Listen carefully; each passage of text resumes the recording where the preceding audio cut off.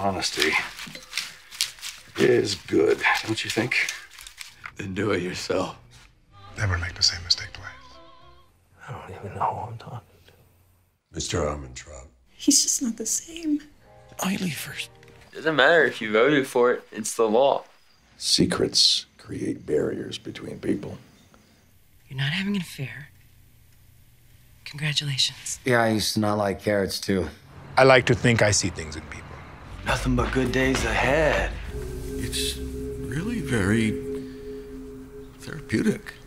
One or two people who watch this channel may know that I'm a fan of the television show Better Call Saul. I tried to drop subtle hints by, for instance, making an 8-video series about it over the course of a year and referring to it repeatedly as the best show on television. In the 4th video in the series, I finally admitted that I hadn't seen Breaking Bad, and it was quite the occasion. I meant to bring it up earlier, it just got written out of the first video's script, and then there just wasn't a right time to mention it, is I guess one excuse I could give. I also just wanted people to listen to what I had to say. But I've mentioned it again in several of the recent videos, and it's always interesting reading people's responses. I get everything from very serious comments from people telling me they're clicking off the video to very kind and earnest comments that I should only watch Breaking Bad if I feel like it. YouTube is a diverse and enormous world. I will say it was definitely validating to see Giancarlo Esposito say this in a recent interview. I contest that if you watch Breaking Bad first and then Better Call Saul, that's great.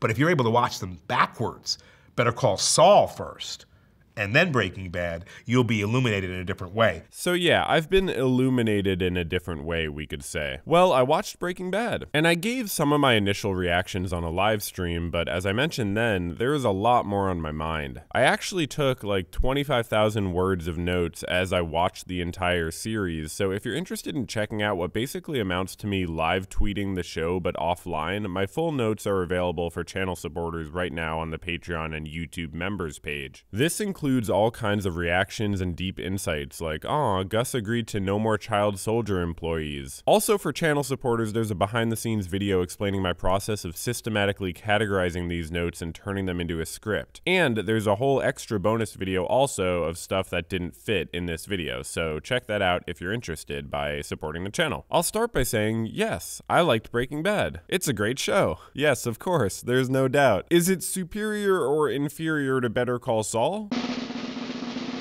I'm not sure that's an important question. Like, it's fun to debate, but that was never my intention in watching Breaking Bad, and we're going to be comparing and contrasting the shows in ways that will hopefully be more interesting than a haphazard goodness assessment. Though I will do that too eventually, because why not? I don't think there are many other video makers who have covered Better Call Saul without watching Breaking Bad, but it's possible there are others and I'm just not aware of them. I didn't watch many Better Call Saul video essays on YouTube until recently, one, because I didn't want to unconsciously steal people's ideas, and two, because I knew there would be all kinds of Breaking Bad spoilers. On that note, by the way, it was really amazing how great the community has been here on this channel. We did those live streams before each of the last 6 Better Call Saul episodes, and we've done a few since, and there were very few people inclined to leave spoilers about Breaking Bad. People really restrained themselves. You all were very kind and nice. If you're not subscribed and you weren't there then, you're still probably kind and nice, and I appreciate you joining our kind and nice community if you would want to. Anyway, I did have a few things spoiled. I knew Walter died. I knew Mike died. I pretty much knew Walter killed Mike, but I tried to not really think about it. I had seen a funny tweet that prepared me for Jane's death, thankfully, as that's one thing I'm very glad to have had heard about beforehand. I guess I can't say that much else was spoiled though. I mean, it's not really spoiling, but obviously I knew that methamphetamine was going to get cooked and Gus and Hector would be involved in the general ways they were, that Saul would do Saul stuff. There's a lot I knew from having watched Better Call Saul, of course, but that's different than having things spoiled. Watching Better Call Saul gave me insight into the world Jesse and Walter enter, and I got to see how these very specific and compelling characters interacted with that world I knew so well. And I got to see the way that world developed on, with Mike, Hector, Gus, Victor, Tyrus, Lydia, and so on. Like, I got to see how all their storylines ended in the same way that most people people watched Breaking Bad, and then when they watched Better Call Saul, they got to hear definitively that Walter died, as well as seeing Saul's conclusion, seeing how Francesca turns out, and gathering that Jesse duped the feds and probably made it on the run. The two shows tie up different threads for each other. Breaking Bad even shows us what happens to Ken Wins and his nice little car, so that was nice. Anyway, let's start by acknowledging these two shows have a lot in common. I mean, they're set in the same world. I'm very likely not the first person to point that out. We could look at surface level stuff, like the shows having the same locations, characters, visual compositions, and even scene settings. Or we could look at deeper stuff, like how both shows tell stories of protagonists working partially against their own interest as they try to work fully in their own interest. The shows do a great job of creating tension for the viewers as our feelings about the characters go back and forth and everywhere in between. The two shows use narrative devices like montages in very similar ways to overtly shape how we feel about the characters' actions. This, of course, in turn helps us learn about ourselves, but I think it's a little early for that. As someone once said, There will be plenty of time for soul searching.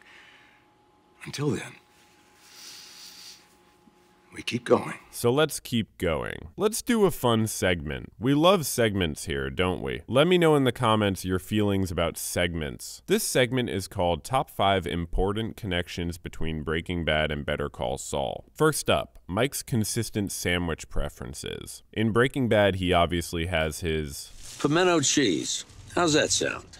And in Better Call Saul, he also enjoys a classic pimento sandwich. So that's important. Number 2, flooded engines. We have Jesse telling Walt in the second episode, You're gonna flood it, man. I'm not going to flood it. She is not going to flood, all right? Then he follows this up with confirming it. God damn it, see, you flooded it! And in Better Call Saul, we have Phil, the nice sound guy, notifying our hero. I think you're flooding it. I'm not flooding You're it. overcranking it. And we see him also follow up to confirm it. Yeah, you definitely flooded it. Interesting stuff. Very important to dive deep into these details. What does it mean philosophically for an engine to be flooded? Well, I was joking at first, but it is a limitation imposed by external factors. It's something that can't be forced. It shows how our protagonists react to limits and bad luck, and it requires them to get creative. The third important connection is heightened awareness of electromagnetic frequencies. You can't even see it, so how can you know just how bad radio frequencies and microwaves and cell phones and stuff are getting you? Very good foreshadowing. I'm not sure I need to cite the Better Call Saul example of this, though Chuck was much more refined about it, of course. Number 4, long walks through the desert, the beautiful desert. A great place for a stroll. Both shows give us some great desert walks.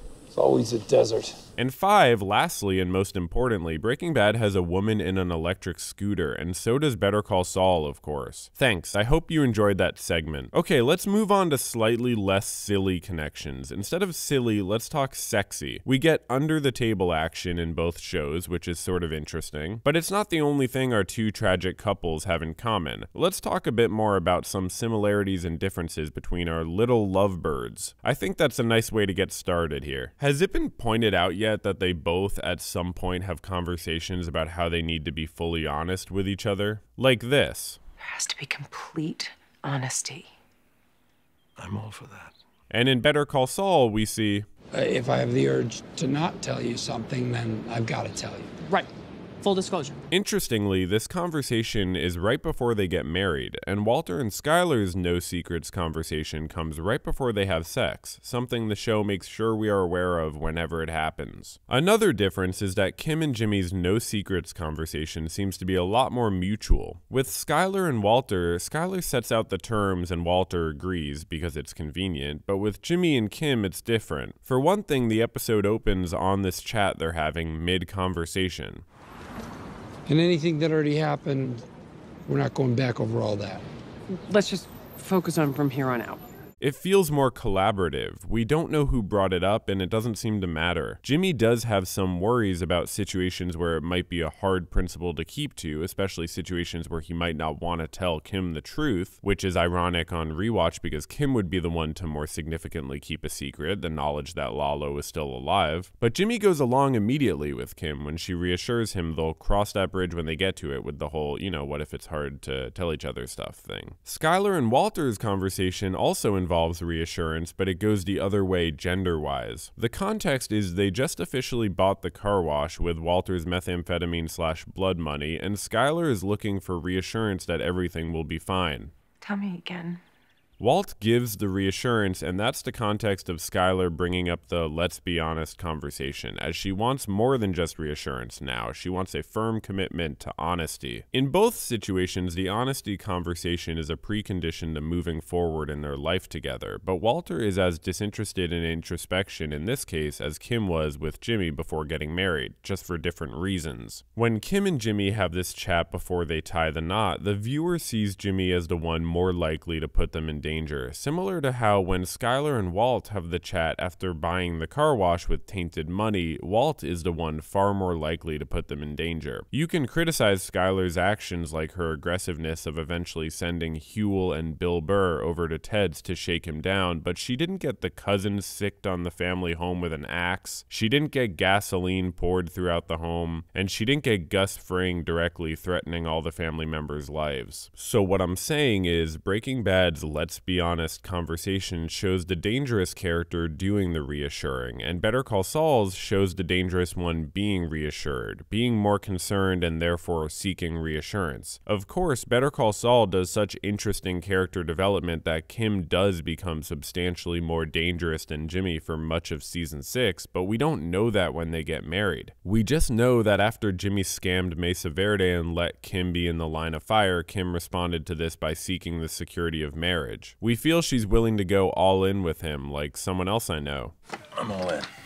Kim goes all in with Jimmy, and we see her trying to avoid thinking too hard about the decision she's making, so we read their let's be honest chat as one person dangerous and concerned, meaning Jimmy, and the other person, Kim, seeming not dangerous but also far too unconcerned. Contrast that with Walter and Skylar, where Walter is dangerous and unconcerned, and Skylar is not dangerous but is very concerned. She's as easily reassured as Jimmy is, for sure. My point is just that the differing contexts are reflective of completely different relationship dynamics and overall dynamics of the two shows. It's really interesting to me to see the similarities because it sort of throws the differences into greater contrast. Like going back to both couples having under-the-table action go down, we could look at the simple difference that Walt initiates and Skylar gets into it, whereas Kim initiates and Jimmy presumably gets into it. Also, a hand on a thigh is different than footsies. Skylar is feeling it sexually, and so is Walter, in ways quite different from how we only barely see Kim and Jimmy's feet touching before the scene ends. I don't care how much you like feet, this scene is clearly coded more as romantic than sexual. And it doesn't cut shortly to them having sex like we see with Walt and Skylar. It cuts instead to them smoking, which, to be fair, is pretty close. They hooked up in the previous episode for the first time that we ever see, though we know from the flashback a few episodes earlier that they used to be more overtly romantic. So now that they're back to hooking up, when Jimmy takes the job at Davis and Maine and works part of the time at HHM, the under-the-table stuff Kim initiates is because she's so turned on that he's there at a meeting with her. Their footsie action reads as, hell yeah, we're into each other and we're serious professionals together. It's definitely erotic, it just has that sort of romantic side to it. Back to Walter and Skylar, he puts his hand on her thigh as the cops/PTA meeting discusses the unsolved theft Walter committed and the firing of the nice janitor Hugo who helped Walter a lot when he was nauseous daily from chemotherapy. Hugo was fired as a consequence of Walter's self-serving actions, of course, since presumably Hugo had been smoking weed for a while without having that cause him to lose his job, until Walter got police attention on the school by stealing chemistry lab equipment, causing Hank to look up Hugo's criminal record and then search his vehicle and house. So Walter initiating this under-the-table action is not only intense and sexual, more importantly, it's an intense and sexual act he does as a way of distracting from the consequences of his actions. Or you could say it's arousal from the badness of his actions, but either way, he's sort of sublimating guilt about his actions, as therapists like me might say. Sublimation is the word in physics for when a solid substance turns gaseous without passing through a liquid stage first, like dry ice, and in psychological fields, sublimation is a word with a lot of Freudian Freudian baggage, and one that isn't used much in day-to-day therapy, but it's still useful for describing a type of psychological transformation that can happen. When you look up the word in its psychological sense, you see an emphasis on sublimation as the transformation of less socially acceptable urges into more socially acceptable actions. Finding an outlet for energy like creating music from feelings of aggression without ever hurting anyone or something like that. But I don't think of sublimation as being so strictly related to the societal acceptability of urges, feelings, and actions. I guess I see it in a more general way of being about how feelings transform to find an outlet. For example, if we're not comfortable feeling sad, then when we're triggered to feel sad, other triggers go off and we process the experience through another path. I'm calling it sublimation with Walt here because when they announce Hugo being fired, you see him first have a facial expression of guilt, and it instantly transforms into, I guess we could say, arousal. It's sexual for Skylar and it's sexual for Walter too, of course, but it also seems to be an act of dominance and power seeking, so it feels a little strange to call it arousal. It certainly seems more about dominance than Kim's footsie stuff, that's for sure. It reminds me of the expression, everything is about sex except sex. Sex is about power. This is one of those quotes where no one seems to know who first said it, and it's not literally true, I don't think. It certainly stretches the meaning of the word about. But I think sex and relationships in general inherently do involve exchanges of power. Whether those exchanges are fluid, flexible, balanced, healthy, or mutually fulfilling is what's important, and what I see as a fundamental defining aspect of a relationship. For now, the point is that Walter's guilt turns into an urge for sexual power. Note also as a difference that Skylar is unaware of the emotional source of Walter's passion.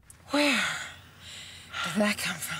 Jimmy, on the other hand, knows exactly why Kim's feeling cute and turned on, even if he might be a little pleasantly surprised that she shows it how she does. There's another detail, which is that Skylar is more than just surprised at first when she feels Walt's hand on her thigh. She abruptly stops him. She's shocked. She changes her mind and gets into it, of course, but we don't see any shock or anything like that from Jimmy. We don't even see his face because it's not relevant. His romantic partner is not putting him in a position to have a strong negative reaction and then change his mind. There's a one-wayness of the eroticism between Walter and Skylar a lot of the time, which culminates in him sexually assaulting her, and it doesn't feel out of character for him at all. At other points, he pushes himself on her as well. On a fundamental level, he doesn't seem to respect her as a human capable of her own choice and treats her as an object to be manipulated in his life. The fact that he does everything he does without telling her violates the unstated informed consent agreements of relationships. You can't just be like, well, I didn't say I wasn't manufacturing and selling meth while killing people. Him lying to her and him assaulting her are connected in his general disregard for her agency and consent. It's very hard to imagine Kim or Jimmy assaulting each other. Kim does lie to Jimmy by omitting the information that Lalo is alive, but to her credit, she realizes how wrong it was and how toxic their patterns are, and she actually ends the relationship to make amends and diminish future harm. Another difference in the relationship dynamics in these two shows is when Kim gets into bad behavior with Jimmy, it's because she has a passion for it. It turns her on too. When Skylar gets into bad behavior with Walter, it's because she feels there's no other way to get her brother-in-law the healthcare he needs, and then it's to try to keep her family unit cohesive. Her hand is forced far, far more than Kim's. Breaking Bad is more of a necessity for Skylar than it is for Kim. In Better Call Saul, we see the role reversal of Kim taking the lead with the breaking of the bad, and while it's not even close to the same, a reversal of this vaguely general type does rear its head in Breaking Bad. One example is when Walter says he'll turn himself in if Skylar keeps the money and passes it on to the kids. It doesn't seem like he was actually going to genuinely do this. He just thought Skylar had already told Hank everything and was trying to salvage something for his wife who just said this. I can't remember the last time I was happy. That's Walter's legacy, but his offer to Skylar about keeping the money is absurd also because the cops track down and hold you accountable for the money, as Skylar explains. Regardless, what's interesting for our purposes here is that Skylar responds conspiratorially, which Walter didn't expect. So maybe our best move here is to stay quiet. It's hard to see this as really very similar to Kim and Jimmy's reversals, though, since there seems to be a big difference between Skylar suggesting they keep doing what they're doing to maintain the cohesion of their family, contrasted with Kim at multiple points encouraging new, risky endeavors. Kim used her initiative not just to maintain the status quo of Jimmy's dangerous actions, but to have him join her in new dangerous actions. This makes Better Call Saul a show about two people with very similar tendencies drawing each other into danger, contrasted with Breaking Bad being a show of two people with very different tendencies regarding risk tolerance or aversion, where the more risk-averse person is forced into a position of having a choice between either to continue to tolerate risk or to have her children's father permanently imprisoned. Compare that to Better Call Saul, where if we look back to Kim's response to the squat cobbler incident, obviously she was reasonably risk-averse back then, but first of all, we know she enjoyed stealing as a kid, so those impulses are in there somewhere, but more importantly, as her life with Jimmy moves forward, we see her motivated to actively commit fraud, for instance with the Lubbock, Texas Mesa Verde scam she comes up with. And this is not at all motivated by self-preservation. She wasn't going to lose her job or her family or anything by not doing that. She just would have missed the opportunity to excel for her boss. She was seeking a larger-than-life feeling, a feeling that Skylar certainly enjoyed when she felt it, like when dominating Ted or Bogdan financially, but Skylar wasn't doing that for the feeling. It was just a nice byproduct. She did what she did to decrease the odds that her family would be torn apart. That's not necessarily a justification, but what it is an entirely different motive than what we see from Kim. Now, we talked about their different relationship dynamics, like about who was dangerous and who was concerned and all that. But of course, if we're talking about that, we need to talk about when Walter famously says, "I am the danger," to Skylar. So there are a few angles to see this from. First, this is in a conversation where Skylar is deeply and justifiably worried about Walter's safety and about the family's safety in general. She's gone to the extreme extent of suggesting Walter turn himself in, while acknowledging what this will mean for their family, because she has a reasonable and justified belief that Walter could lose his life otherwise. To me, the most prominent feature of Walt's legendary response is that it's not helpful from the perspective of showing understanding or support. Him being violent and dangerous can perhaps provide some protection to the family, I guess, but it also invites violence towards the family, of course, so there's no basis to claim that his dangerousness correlates with a net decrease in risk towards himself and the family. Personally, my partner assuring me they're harmful and dangerous would make me more worried about the forces they might come into contact with, not less. So from a husband providing emotional support angle, Walter fails to even try, instead responding defensively to his wife's fear and using the situation as an opportunity to assert his self-image. Let's be clear about this, though. Walter is the danger, of course. It's certainly not a reason for Skylar to feel comforted, but still, yes, Walter is very harmful, antisocial, and dangerous with significant consistency. But he either doesn't care or doesn't understand that this is more scary than it is badass, for his wife at least, if not for viewers who lack experience with romantic relationships. We also do see Skylar catch Walter slipping and revealing they were in serious danger in season 5. Gus Fring is dead, and he was the threat. He was the danger. I thought you were the danger. Walter wanted to be seen as dangerous, but only when it was convenient for him. And Skylar bringing it up again here months later shows just how much of an imprint Walter's self-interested and scary words had. When I think about his pride in being perceived as badass, it makes me think of the scene after Jimmy gets beat up, when Kim is helping nurse his wounds and Jimmy reflects frustratedly about how back in the day no one would have messed with him like this. Now, of course, it's not the exact same, as Jimmy is talking about the past and Walter's talking about the present, but they both glamorize dangerousness. Jimmy acknowledges he misses his dangerousness as he believes it could have protected him in this case, and Walter embraces his dangerousness for the same reason, claiming he sees it as a form of self-preservation. The big difference is that Jimmy is sensitive to what his embrace of dangerousness might mean to his loving partner, and Walter is not. Jimmy feels ashamed as he says, Because back then, I guess I was one of them. And he brings up going to therapy out of nowhere, a promise he doesn't keep, but one that he seems to mean at least somewhat when he says it. They both have the priority of asserting their self-image and arguing that their dangerousness is or could be a positive thing, but Jimmy has more interest in maintaining a healthy relationship, and Walter has zero apparent interest or zero ability to have interest in having a healthy relationship. Walter exits with the last word, leaving Skylar absolutely shocked and terrified while he takes a shower to soothe himself. Jimmy, on the other hand, sits there in silence with Kim in one of his more vulnerable moments, as they both wonder how his priorities may or may not keep shifting in the coming days, weeks, and months. Generally, Jimmy is consistently more likely to feel pulled in opposite directions than Walter is. Walter is more single-mindedly devoted to his aims, and whereas Better Call Saul shows Jimmy slowly transform into Saul, the transformation of Walter in Breaking Bad is far more immediate and rapid, and then there's less of a change moving forward. You might say, but he goes from a mild-mannered chemistry teacher to a hardened murderer. And I would respond, yes, that happens in the pilot. Entirely in the pilot. Frankly, it feels like a lot happened before the pilot that I really wanted to better understand. He's already got his path charted out, morally speaking. He gasses Domingo and Emilio because it's them or him, the same reason he has for letting Jane die, the same reason he tells Jesse to kill Gail. But when it comes down to you and me versus him, I'm sorry. I'm truly sorry.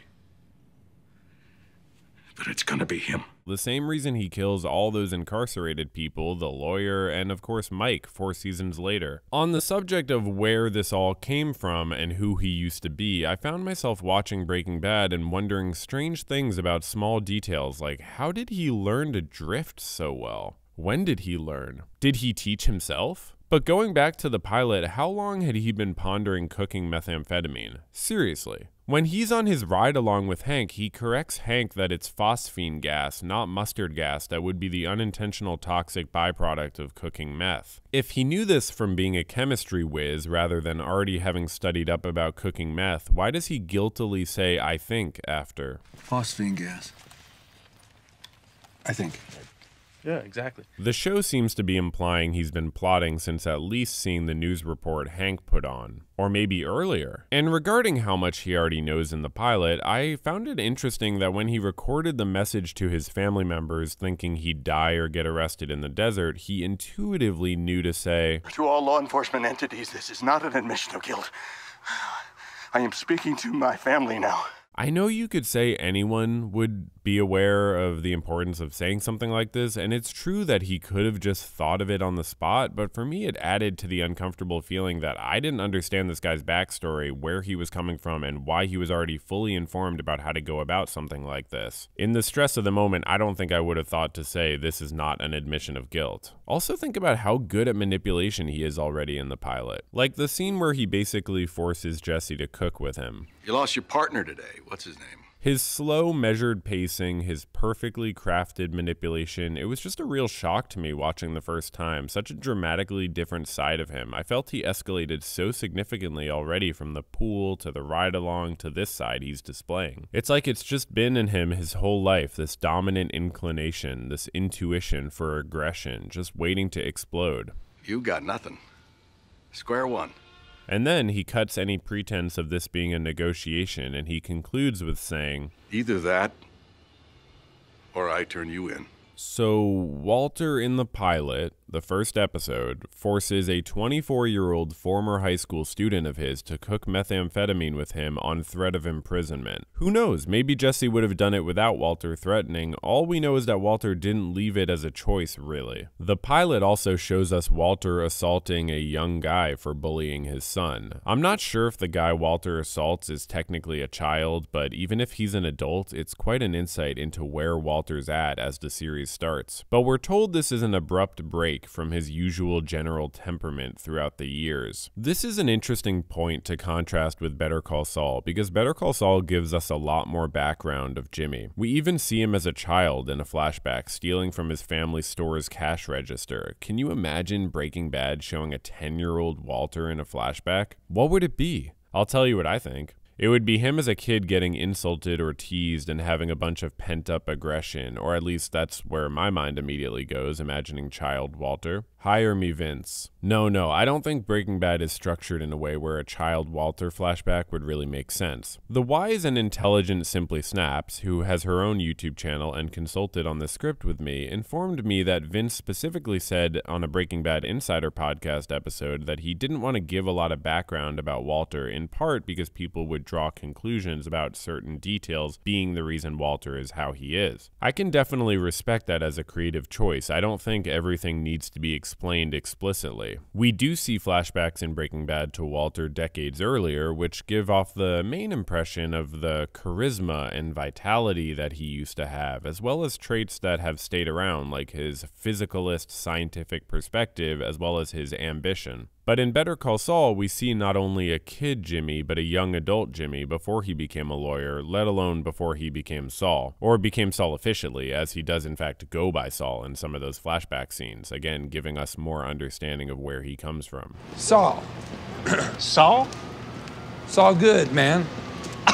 Get it? We see that Jimmy used to be a scammer, then straightened out and put his wolf in a sheep's wardrobe, so to speak, partially because he was forced to, with the other option originally being prison, but also because he genuinely wanted to change. To contrast, we're told Walter has always been this mild-mannered, boring, harmless guy, maybe prideful and stubborn, but not a wolf, so to speak, not one to work against others for his own self-interest. One of the only things we know about his past is he left a company before it became massively successful because of pride and discomfort in his relationships with Gretchen and maybe Elliot as well. He may have been uncooperative and non-communicative going way back, but he certainly doesn't have a history of scamming like Jimmy has. I mean, hey, it's called Breaking Bad, not Staying Bad. Though it is interesting also to ask whether any of the contextual or personal factors that led to Walter leaving Gray Matter at an unfortunate time were at all similar to the factors that ultimately led to him causing so much destruction. The parts of Walter's story that were most compelling to me were when he fought against this arc and tried to do the right thing, like when he finally tells Skyler he'll get treatment for his cancer. I actually teared up during this scene. I'm not saying I wanted Walter to always be this nice person all the time, but really I did love those rare situations where he merges his own self-interest with the interests of his loved ones and dependents. Those are the types of moral and personal conflicts I find most moving. When we remember he's a human who can show love, and not just in his preferred way as a distant provider, but in the preferred way of his loved ones by being there for them. Walt struggles to find the will to be present in his life in general. I want to give a brief content warning now, because I'm about to talk about depictions related to suicidality and some forms of self-harm, so if you're not in the mood to talk about these heavy subjects for a few minutes, you can click forward to the timestamp on the screen. I want to give this subject some time though, because it's important and relevant to how Breaking Bad begins. In the pilot, we of course see Walter get the news that he has inoperable cancer and a dramatically limited amount of time left to live, and though he seems eerily unbothered in the office with the doctor with the mustard on his lapel, we do then see him up at dawn flicking matches into his pool, clearly feeling very sad. This is when he decides to do the ride along with Hank, and develops or further develops his plan to cook and sell methamphetamine to try to find purpose and power in his life. It all obviously goes instantly awry. I mean, he's pretty calm after murdering people, but it's the driving in a toxic vehicle that breaks down in the desert and then hearing sirens thing that really gets to him. At the end of the pilot, we see him believe he's about to be arrested for manufacturing drugs and also murder, and it's in this position that he tries to take his own life. Now, it's lucky that Walter doesn't know how to fire the gun correctly, and despite his intention, the loaded gun doesn't fire, but we have a lot more to say about fate and luck later, so for now, let's emphasize the fact that he was ready to take his own life before being ready to face the consequences of his actions and continuing to be alive, even if it meant being incarcerated. Also, Emilio and Domingo had their guns to his and Jesse's heads, so I don't know whether Walter would have been locked up for life, though I'm not a lawyer and I get that he wasn't really thinking straight. But regardless, as the first season progresses, and especially in the intervention scene, we see that Walter genuinely struggles to feel like his life is is worth living. His impulsive decision to try to shoot himself in the desert was not an isolated event, as he deals with profound stress medically and financially by initially feeling like he has no choice but to give up. He's clearly suffering in his emotional well-being and feels resigned to pass away without much effort. His attitude spans from wanting to die to ambivalence about life, and everything in between, like neglect of his well-being. There's that interesting moment when he gets his $15 million a year agreement with Gus and then immediately speeds on the highway and closes his eyes, letting himself get inches away from hitting a truck head on. It seems like he's shocked and surprised by the truck and wasn't intentionally trying to end his life. He was instead experimenting with giving up control in the most risky way possible, not caring whether he lived or died. He seemed to almost fall asleep immediately from the choice to let himself relax. Like his self evaporated after accomplishing more than he could have ever imagined. He just didn't know what else to hope or strive for. He was brought back to reality shockingly, but is able to then go calmly back to being within the lines under the radar until the next explosive risk, whether intentional or not. And then this scene shows him being the luckiest person ever, of course, but again, we're going to talk about his relationship to luck later. Another point we'll make when we do is talking about his unbelievably lucky reduction in his cancer, but to our point at the moment, he reacts to this news by unrelentingly punching a paper towel dispenser. A paper towel dispenser that is mirrored, I'll add, and he seems to look at his own reflection a moment before bashing it in. It seems like he doesn't overall like his life or feel positive about it continuing indefinitely. He takes it all out on the object, similar to Jimmy in the Better Call Saul pilot when he has his face-offs with the HHM trash can. Of course, in the Fly episode, we also see a level of suicidal ideation when he talks about what the perfect time would have been for him to die. You really almost feel for him, at least Jesse does, as he carries out the Fly endeavor long after Walter has given up on his fanatical obsession. But about this idea of wanting to die, let me just say, I'm absolutely sure that many people watching this video have felt like wanting to die before, and I have too. I haven't felt like I wanted to die for quite a long time, luckily, but I can think of once or twice in the last few years where I was extremely upset and overwhelmed and felt like life might be inherently negative. If I had been less stable or had less supports around me, moments like that would have been even harder. I haven't dealt with a cancer diagnosis and the threat of imprisonment, but suffering is relative. I can't say I would handle Walter's situation better than he did. I can only say that he felt like giving up on himself a lot.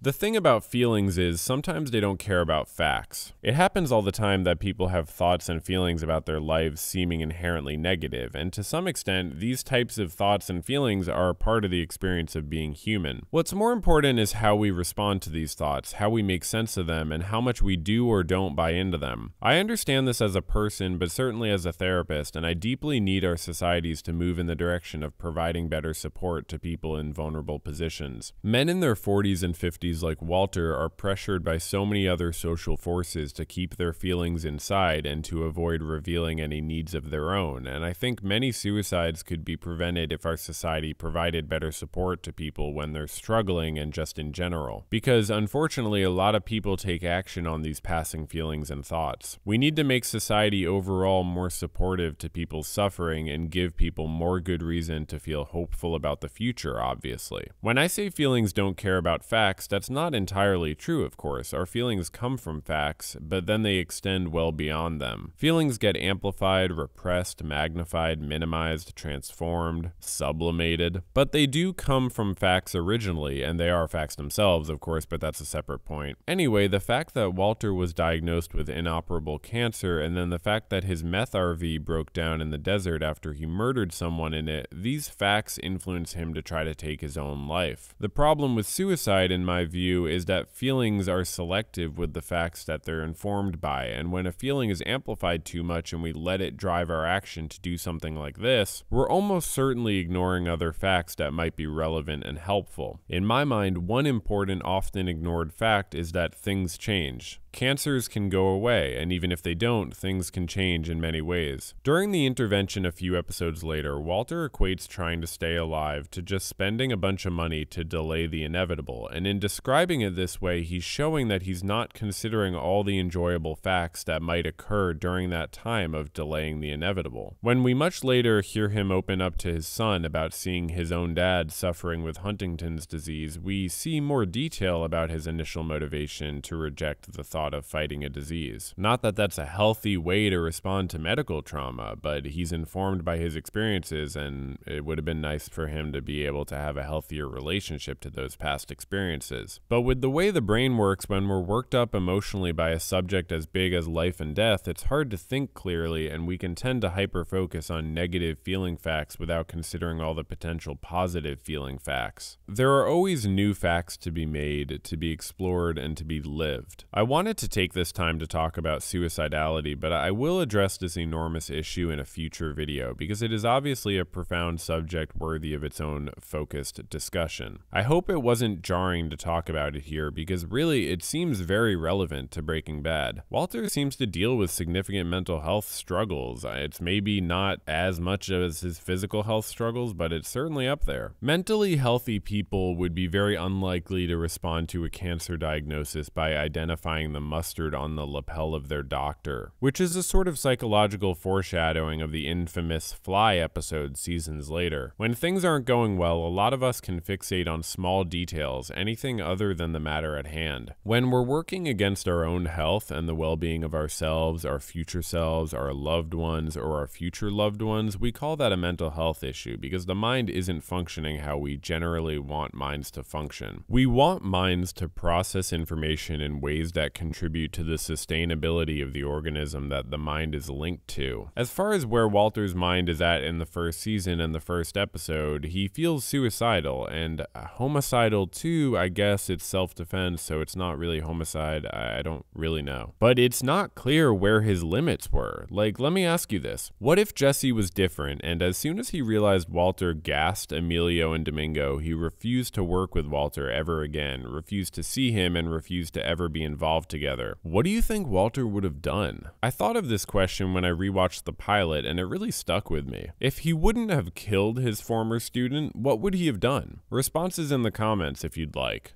We'll pause the discussion of Walter's psychology for a bit and give him a little break. Earlier, we compared and contrasted Skyler and Walter as a couple on the one hand and Jimmy and Kim on the other, but there were a few more connections I wanted to point out. First of all, it's interesting how cigarette smoking plays a role in both dynamics. For Jimmy and Kim, it's a mildly, manageably self-destructive ritual that brings them together. For Skyler, smoking is similar, a way for her to act out. It's obviously worse for her to do because she's pregnant, but if we're to believe her, she smokes only 3.5 cigarettes, so not a good call, but obviously we need to have a sense of proportion about it. Smoking plays a role in Walter's life too, like when he smokes cannabis to try to get high enough to murder Domingo, and then much later when he smokes a cigarette with Jesse outside the lavanderia in a state of resignation about the fact that Gus may kill them both at any time. People smoke for lots of reasons, but I think part of the appeal has to do with the psychological feeling of reinforcing the sense that you're doing what you feel like in the moment regardless of the consequences. This is true of Walter smoking with lung cancer and Skyler smoking while pregnant. Their smoking is much more isolated and situational, whereas Jimmy and Kim smoke together throughout the whole series. Not really chronically, but in specific and especially stressful moments consistently. Jumping off from this point, I want to talk about when Skyler and Walter exchanged lines of dialogue that immediately brought to mind very similar lines between Kim and Jimmy. When Walter finds out Skyler's been smoking while pregnant, they have this exchange.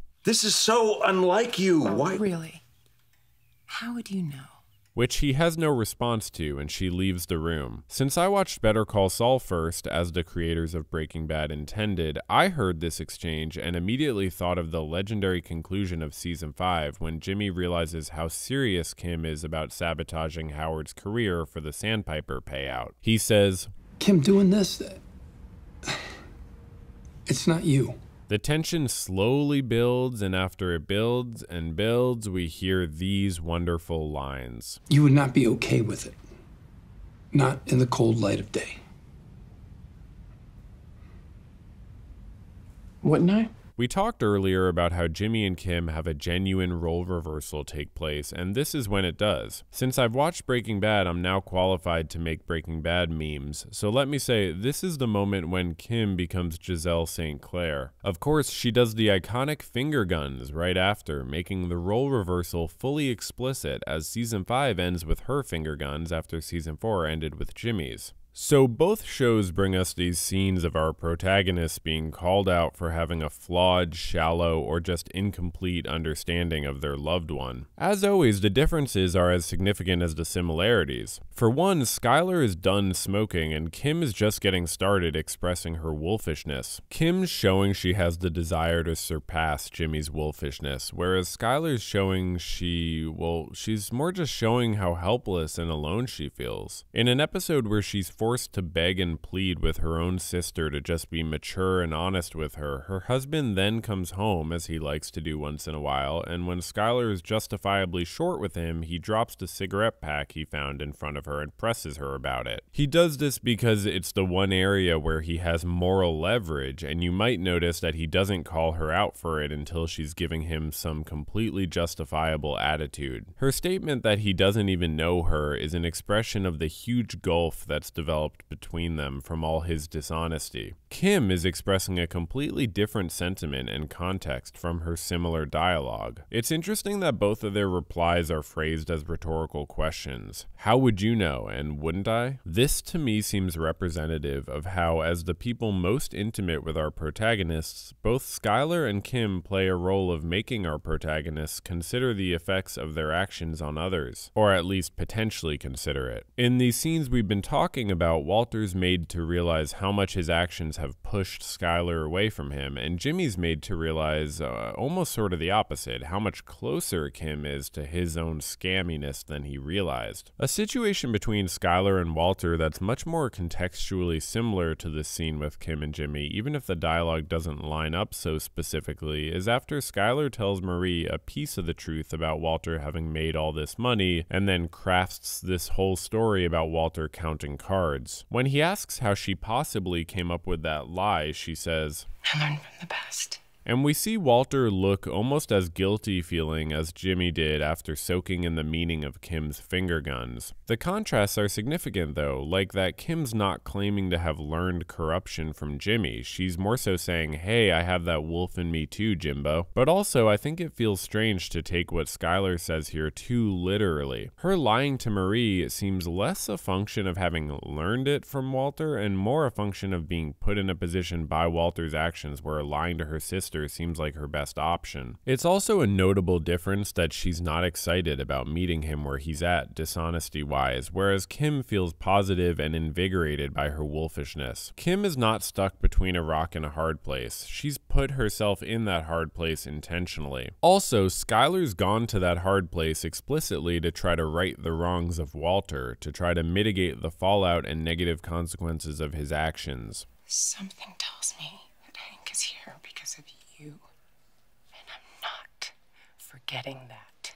And the episode ends here with his silence as she walks away. This brings us conveniently to our next topic, the theme of forgetting and moving on. Both Better Call Saul and Breaking Bad explore how differently people can go about the process of moving on, and the shows demonstrate many pros and cons of alternative approaches to moving on from events in our lives. When we watch these shows, we're made to reflect on the challenges we can sometimes create for ourselves when we try to force ourselves to move on in unnatural or unhealthy ways. In the Better Call Saul video series, we talked about so many different takes on this theme. For example, we saw Jimmy and Howard's different ways of processing Chuck's death. Howard going to therapy, apologizing to Jimmy for hurting Chuck and arguably taking too much responsibility, and Jimmy not taking the slightest bit of responsibility for hurting Chuck, definitely not going to therapy, and above all not letting himself feel feelings about it until the very last episode. Jimmy really took blocking out feelings to the next level. I don't miss Chuck. Chuck was alive and now he's dead, and that's that. Finito. Life goes on, so sue me. Kim could match him and surpass him sometimes, but as we see in their breakup and her turning herself in, obviously she was more in touch with feelings like guilt, shame, regret, and so on than he was. Even much smaller situations would show their differences, as we went over in detail in part 3, where we talked about, for example, Kim initiating a conversation after Jimmy embarrassed them at the Schweikart party and Jimmy turning on the radio to avoid the conversation. Breaking Bad has its own instance of radio-oriented blocking out of guilt and shame. And C, as much as the radio can be a tool to block things out, it can also be something to itself be blocked out when, for example, it brings Walter the news of Donald Margolis's self-induced death. We can only assume Walter doesn't want to reckon with his responsibility in the death of this man's daughter and what that means in regards to his portion of responsibility in the man's death himself, as well as the deaths of all the victims of the plane crash. Of course, we can attribute blame to Margolis for the plane crash and to his bosses for not ensuring he was ready to return to work after his period of grief, but there's enough culpability to go around. Though because Walter doesn't think it's in his self-interest to feel guilt and shame, he doesn't want to, which sort of reminds me of the Upton Sinclair quote, "It is difficult to get a man to understand something when his salary depends upon his not understanding it." Except in addition to his illicit salary depending on it, Walter's entire self-concept depends on it. If he lets in the guilt and shame, he'll be unable to see himself as a badass doing what needs to be done to provide for his family. Just like how if Jimmy resisted his urge to turn on the radio to block out feelings, he would struggle to see himself as an entertaining people pleaser and would instead see just how much he was really quite the terrible date. It's interesting how Breaking Bad shows us Walter in season 3 turning off a radio broadcast to block out guilt and shame, and then in season 5 we see him turn off a TV broadcast when Jesse is watching a report about the enormous search taking place for the child murdered by their associate Todd. As Walter coped much easier with Todd's child killing than Jesse did, he just wants to move on forward and not consider the terrible loss their activities cost his child's family, let alone the horrendous suffering in the meantime with the uncertainty of the manhunt. But a few episodes later, Walter's in quite a different place with respect to broadcasts, and he's more than happy to let the TV broadcast stay on as it shows the report of the numerous victims he ordered murdered. And for what it's worth, he doesn't mind his baby Holly hearing it. Side note, they recast Holly in season 5 and it really threw me off. Why couldn't they just get an actor who actually looked similar like they did when they recast Jeff in Better Call Saul? Anyway, Walter here enjoys the news of the violence he committed, drunk on the success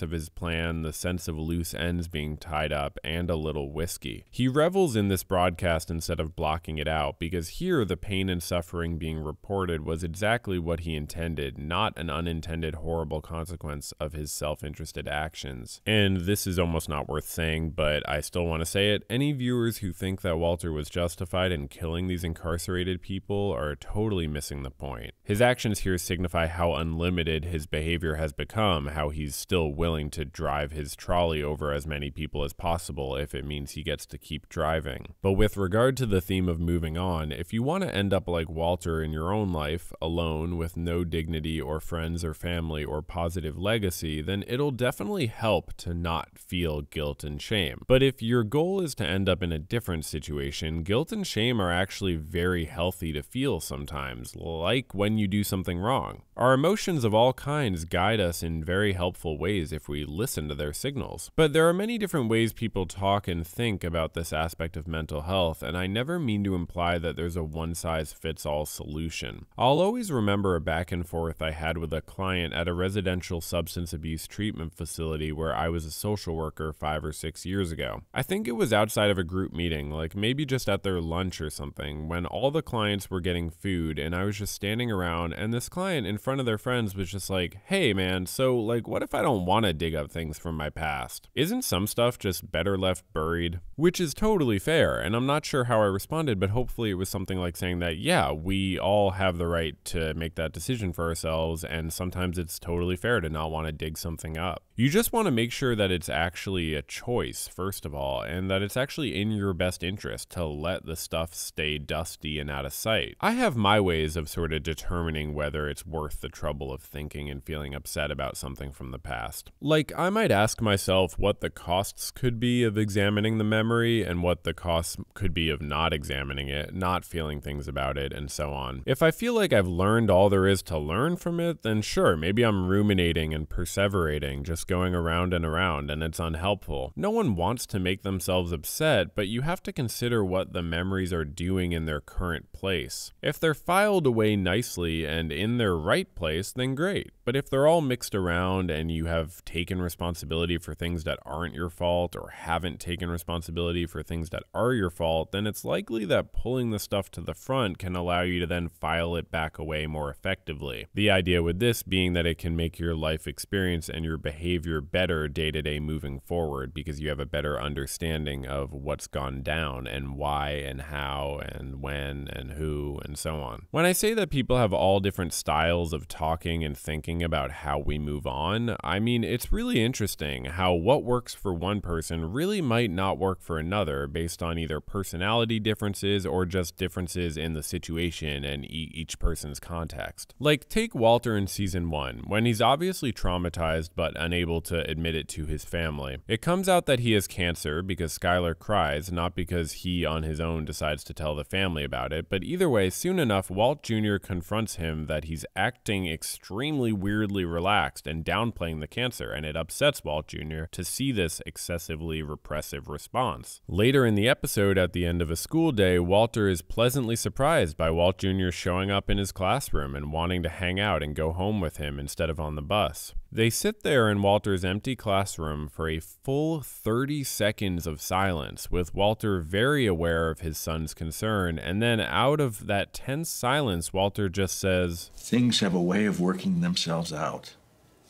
Then there's another 10 whole seconds of silence, and Walter is all satisfied with himself for the wisdom he imparted, and the scene ends. This is an example of one person's way of dealing with things or not dealing with things being entirely incompatible with another person's. I don't want to say the advice is being used inappropriately by Walter, since I guess it's fine for him to feel that way himself, but he's stretching the wisdom extremely thin by thinking it would be helpful to his 15-year-old son. Like, sure, things do have a way of working themselves out, I guess, but at this point, Walter wasn't on board yet to treat his cancer, and his son needed more than just some vague reassurance. We see how unhelpful this platitude turns out to be, and just how pained Walt Jr. is by what's been left unspoken, as it all boils up at the end of the episode. Maybe treatment isn't the way to go. Then why don't you just fucking die already? This line is 100 times more badass than "I am the danger," in my opinion, but it's even surpassed by the raw power of Walt Jr.'s line in the intervention in the next episode. All the stuff I've been through, and you're scared of a little chemotherapy? And yes, I know that chemotherapy can be very hard. I just think it's a very beautiful moment of Walter Jr. standing up to his dad, speaking truth from his experience and pointing out a huge flaw in Walter's logic. Because how is Walt Jr. supposed to feel, and how is he supposed to view his own life if his father doesn't demonstrate a willingness to try to live? How much harder must it be for Walt Jr. to view his own life as worth living if Walter doesn't treat his life as worth living? How much cost is Walter trying to imply makes a life suddenly not worth living? Sometimes if we want things to work themselves out, it helps if we give them a little push. And when we're going through trouble, our loved ones need assurance that we'll give our best push, not just a placating mantra that's meant to stop further introspection. Not everyone has the same need to stop introspecting, and in fact I would argue it's something extremely unique to each individual, that we all have our own unique needs when it comes to introspecting versus blocking things out. When and where, how and why, we all have differences in this regard because we all have somewhat unique sensibilities and relationships to ourselves. When I'm working as a therapist and doing my best to help people, I need to tap into what works best for them. I can't just expect them to be exactly like me and deal with things in the same ways I do. They might have skills I lack, or lack skills I have, but what's absolutely certain is there will be differences. It's not easy, but it's also not extremely hard for me to avoid projecting my own coping mechanisms all the time, because part of it being my job means keeping this professional and neutral approach in my mind as much as possible. It can be more of a challenge in my personal life, and especially in any situations where someone I'm very close with is struggling a significant amount. What would make it a lot harder in these situations would be not just the degree of my loved one's suffering, but in particular if I felt at all responsible for their suffering, because that would raise the emotional stakes for me. You see this fairly often in life, where someone wrongs someone else and then wrongs them a second time by trying to pressure them to respond to the harm in a particular way, not giving them the respect to let them cope with it how they want to. Obviously, if someone's coping with their suffering in a very harmful way, it can be helpful and right for loved ones to try to get them on a better path. But if they're just coping with it in their own way, not a terrible way, and the loved one encouraging a different approach is the main cause of their suffering, this is when the advice being given is more clearly seen as self-interested. We talked in the last Better Call Saul video about Jimmy's self-interested ways of encouraging Kim to move on, and specifically we talked about their scene together after Howard is murdered in their apartment as he visits them to confront them about their attempts to destroy his career and professional reputation so they could get money. In this scene together, after they both try to live a normal day to keep up appearances, Kim is clearly drained, and we saw how Jimmy gives an apparently unsolicited pep talk. We talked about how Jimmy interestingly steals very specific wording and advice from Mike about moving on, and we talked about the blurriness of the line between whether this is about moving on from trauma or moving on from guilt. We could go off on a tangent about how in Breaking Bad, Walter also steals wisdom from Mike with the learn to take yes as an answer thing, but we'll stay on track for now. When Mike originally gives this advice to Jimmy in his car after their time in the desert, he's referring to moving on from both trauma and guilt, but arguably the killing they did in the desert was in self-defense, so I feel that Mike's advice seems to be more pertaining to moving on from the trauma of the whole experience. But when Jimmy reiterates this advice to Kim, I feel like he's referring much more to guilt rather than trauma. Well, no, we can forget. If he was trying to comfort her trauma response about all the stuff they experienced rather than assuage her guilt about all the stuff they've done, I think their body language would be completely different. A more accurate way to put it that takes into account how this episode goes on to show Kim fatefully breaking up with him would be to say that Kim is deeply feeling guilt and is also definitely traumatized, while Jimmy has some guilt and trauma, but both are well under control and put in their place stuffed down deep. Note how just before their dialogue on the bed, in the last we see of them in the Perfect Day montage, Kim is transfixed by the space on the floor where they watch their old boss be brutally murdered, and Jimmy is bothered that she's giving in to these feelings and walks away brusquely with what we can only assume is Smoke on the Water playing in his head. After the montage ends with Mike burning the evidence, we see Kim and Jimmy in the scene we were just talking about, where they're the furthest apart two people have ever been while on the same bed. For Kim, I think it's fair to say that the trauma and guilt were fused together, as it would only make sense for them to be, since she's a victim of witnessing violence well beyond her control while also being the immoral conductor of the horrible orchestra that played right into that violence. We then don't see Kim and Jimmy for 25 minutes of the episode until we then see them go to the HHM memorial for Howard, and both do a good job of pushing down their feelings and gaslighting a widow about her late husband having a secret drug addiction. Kim gets an A+ on the assignment here that Jimmy can only sort of get a B on at best, and when I say gaslighting, I mean she drives the stake in just as Cheryl starts to cry. Maybe I misunderstood what I saw. You would have known. The first time I watched this, absolutely jaw on the floor, I immediately thought, well, given the context, the lack of a body or alternative story regarding Howard's death, as Kim says Cheryl would have known, what she's actually communicating is Cheryl should have known. And this is just the depths of depravity and heartlessness. But Kim's expression at the end of the scene makes it clear that in her mind, she was doing what needed to be done. She was committing to the bit. And Jimmy, despite seeming all guilty looking at first, is satisfied and even tries to say some gorgeously absurd words of encouragement. It's over. I mean, really over. Let the healing begin. Oh, the healing is about to begin, buddy. The first time I watched this, I saw Kim pause in response and genuinely thought she was going to end their relationship then and there, but because Better Call Saul always keeps you guessing, she kisses him with empathy instead, of course breaking up with him soon after first terminating her licensure as a lawyer. So they both performed well at the HHM memorial, but we see that for Kim it was more of an act than it was for Jimmy. Then their stupendous breakup conversation gives us insight into how their feelings were filed away by this point. From Jimmy we get, okay, what happened to him wasn't on us. It wasn't your fault. It wasn't my fault. So not much accountability there. And from Kim we see, because I was having too much fun.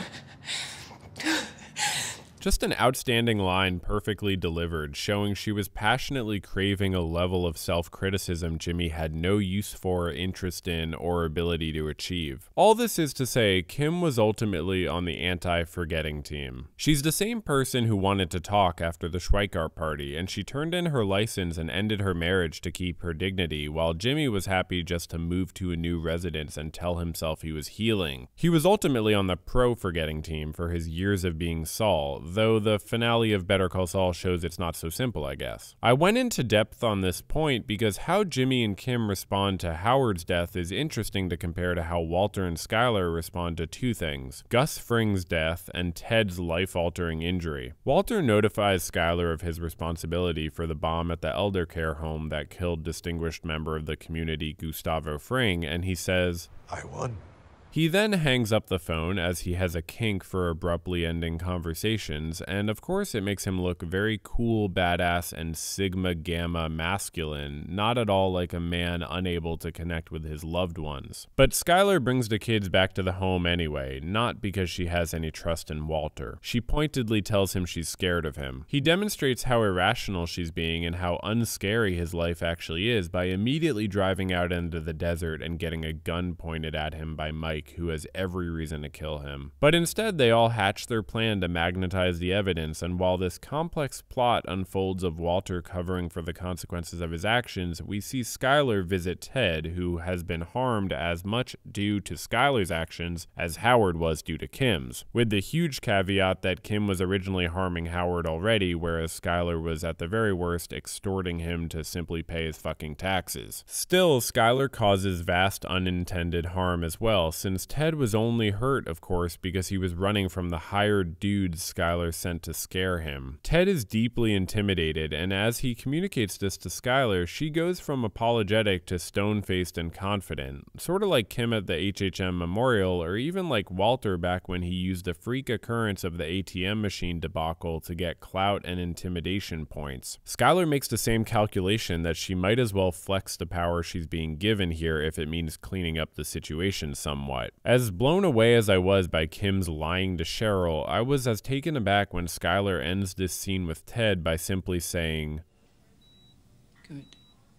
I had to replay this a few times to be sure that's what she actually said. She doesn't seem sure of herself as she says it, which is totally understandable. We then see Walter, who's in the anger stage of grief about the money Skyler gave to Ted. He takes it out on his lawyer, who you may know as Saul Goodman from the commercials. Saul breaks up with him professionally due to general moral outrage and lack of interest in being involved in Walter's life anymore, and Walter denies him the right to end their relationship. We're done when I say we're done.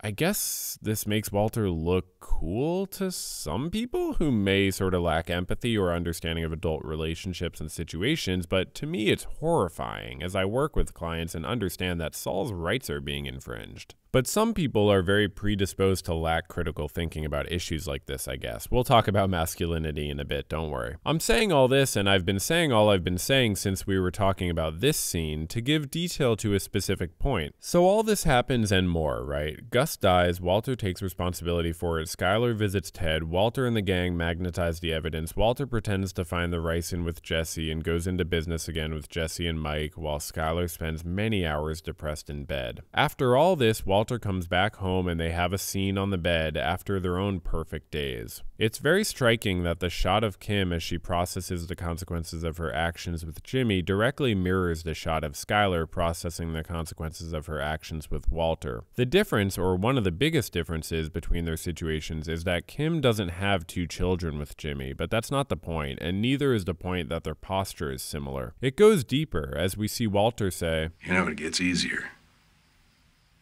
I promise you that it does." In this case, I don't need to speculate about whether our protagonist is referring to the passing of guilt or trauma, as he makes it more explicit than Jimmy did. What you're feeling right now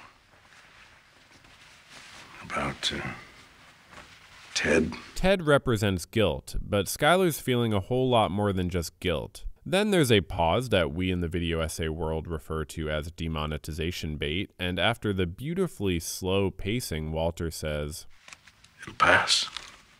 Following this, in horrifying contrast to Jimmy's basic decency, we see our protagonist force himself on Skyler and cuddle up to his regretful partner, muttering rationalizations in her ear while kissing her with a borderline delusional sense of self-assuredness. It's fascinating how Breaking Bad has this "it'll pass" scene between the main couple, and then Better Call Saul does as well, but for Kim it's the beginning of the end of their relationship, but not for Skyler, as she feels stuck. Walter moves back in against her will, and next thing we see of Skyler, she's smoking in Marie's office and yelling at her to shut up, having a real emotional breakdown and letting all her feelings out in a way similar to Kim on the bus after turning herself into Cheryl. Breaking Bad cuts from Skyler crying to Walter calmly and happily measuring his yield, not strongly affected by events. The whole series has shown us time after time how Walter has the ability to let guilt pass conveniently over him like he has some sort of immoral force field. Like when he's given the mic at the school assembly about the mass trauma event of a plane crash he had more than the average amount of responsibility for. I loved this scene because it was amazingly entertaining television, but for our purposes here, he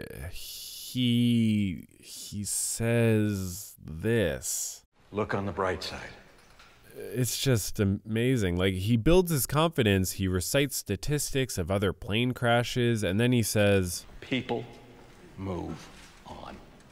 He continues, and the crowd is terribly uncomfortable. It's Jimmy's bingo moment times 100. And we survive and we overcome.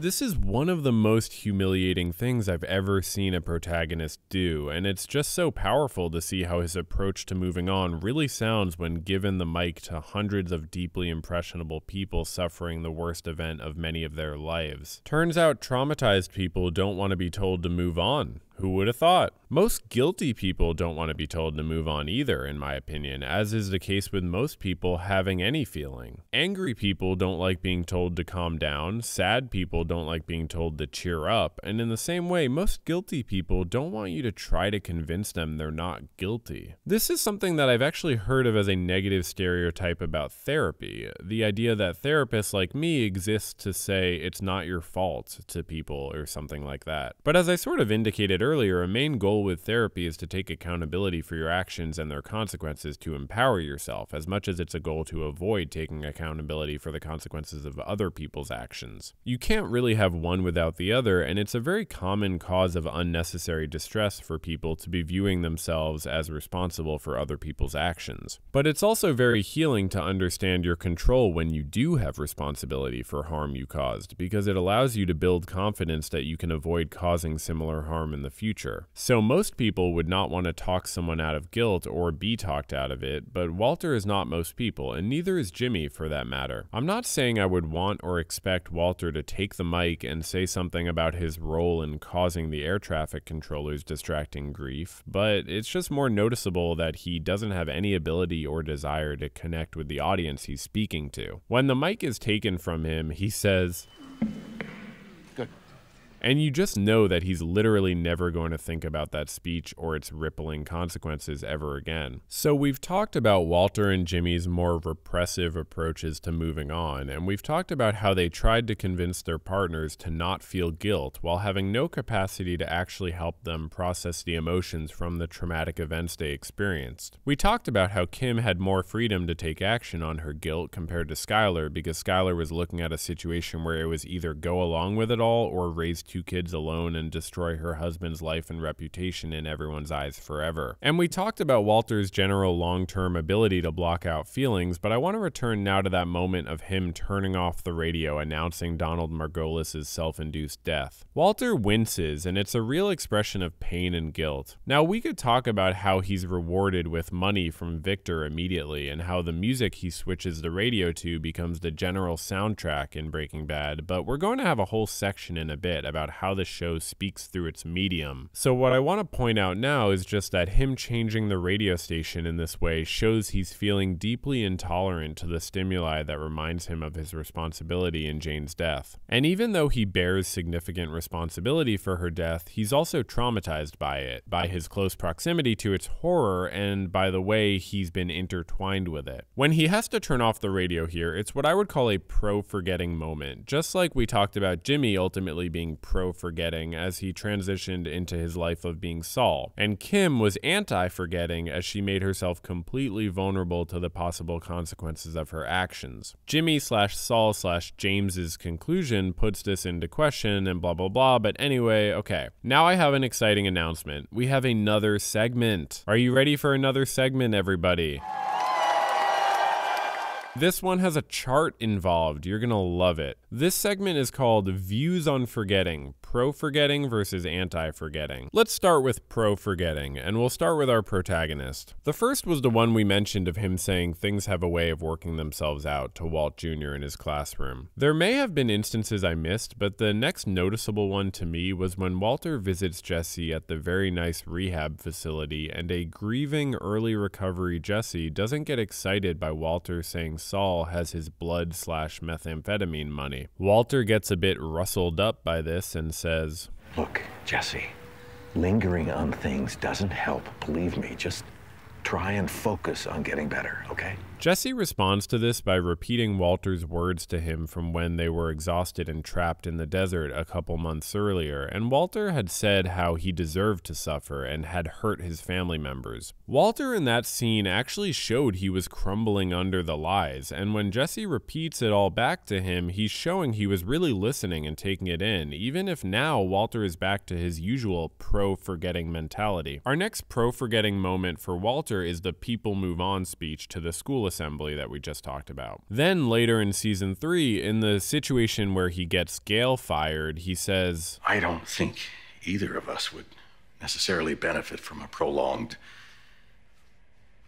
Now, you could argue that this is a silly example of Walter repressing feelings in order to move on because he's so blatantly telling Gale they should just forget about it for his own self-interest, saying whatever lie or half-truth he has to get what he wants. But I think this is just a more obvious example of his approach he has generally, and an example where it's more clear that he's lying to others, if not also to himself in this instance. He's ignoring or oblivious to Walt Jr.'s needs in this scene. He's ignoring or oblivious to the community's needs in this scene. So in this scene with Gale, the difference is just that he's consciously choosing to ignore the other person's needs and feelings rather than being incapable and oblivious. The next example is when he tells Skylar her feelings will pass, as we talked about. And you could ask, well, is he intentionally ignoring her feelings here, like with Gale, because it's similarly in his self-interest? Or is it more like the auditorium speech where he's unintentionally out of touch? I think it's a bit of both, because he's out of control in how he craves control, and he lies and manipulates to try to get control. The next example is non-verbal, but it's a significant one. As Walter forces himself back into the home against Skylar's will, we see him unpacking, and the expression he makes when he looks at leaves of grass speaks volumes. Like it was a book given by an old friend, he smiles and places it on his nightstand. It doesn't remind him of ordering Jesse to murder Gale, and he doesn't have a reflexive reaction of intense guilt or pain. He just has a quaint smile for the happy memories of his coworker exposing him to some great writing by some guy with the same initials and first name as him. For the purposes of civil human society, our brains are not supposed to compartmentalize this well. When we can separate the joy of a good book recommendation from the feeling of having responsibility for someone's death, that's not ideal. But just a very revealing moment for Walter. Maybe some Breaking Breaking Bad, viewers see Walter as reveling in the book, reminding him of the murder he ordered, but unless there's some proof I'm missing for this, I really don't see it that way. It seems like he's just enjoying the memories of the book, and Gale couldn't be further from his mind. Isn't this why he gets caught by Hank eventually? Was he so risky with leaving the book in his bathroom because he's a cool guy tempting fate, or because he was so entirely disconnected from the world and from the things and people around him that he didn't mind having the book out because he could permanently sever the association of this book with a person he ordered killed? Or he couldn't not permanently sever the association, might be a better way of putting it. How many poops did Walter take reading poetry recommended to him by the person he was responsible for having murdered? Or was it just a memento? Maybe it is to remind himself of killing Gale, but that just seems wrong and absurd to me. He seems to much more clearly be disconnected, like he doesn't even think about other people enough to be knowingly sadistic. He just usually only thinks about people in terms of how they can or can't benefit him. Sort of to this point, it's my interpretation that Walter never knew Gale had written a message to him in the front of the book. I even wonder whether it's fair to speculate just how much Walter was or was not aware that Gale seems to have had a crush on him. In relation to this and the question of Walter's awareness of his relationship dynamics with others, how aware is he of the father-son dynamic with Jesse? We see him call Jesse son a few times, like when he helpfully extracts Jesse from a toxic environment in one instance of the short list of good things he does, but I just wonder what he would have said if someone asked if he thought Jesse viewed him as a father figure. Would he shrug it off? Would he admit that he saw and treated Jesse as a son? Okay, we'll come back to this in a second, but let's keep going with Walter's pro-forgetting moments. There's the time he says this to Skyler about moving on from all the things they've done.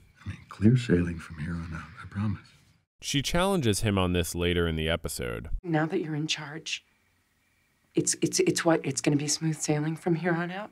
I don't see why not. Well, maybe he should have tried harder to see why not. Then there's the situation we mentioned of him turning off the TV when Jesse's watching the news of the search for the child their associate murdered. Then a while later, there's the time when Walter desperately returns the blood money to Jesse and insists it's not blood money and says to him, "But son, you need to stop focusing on the darkness behind you.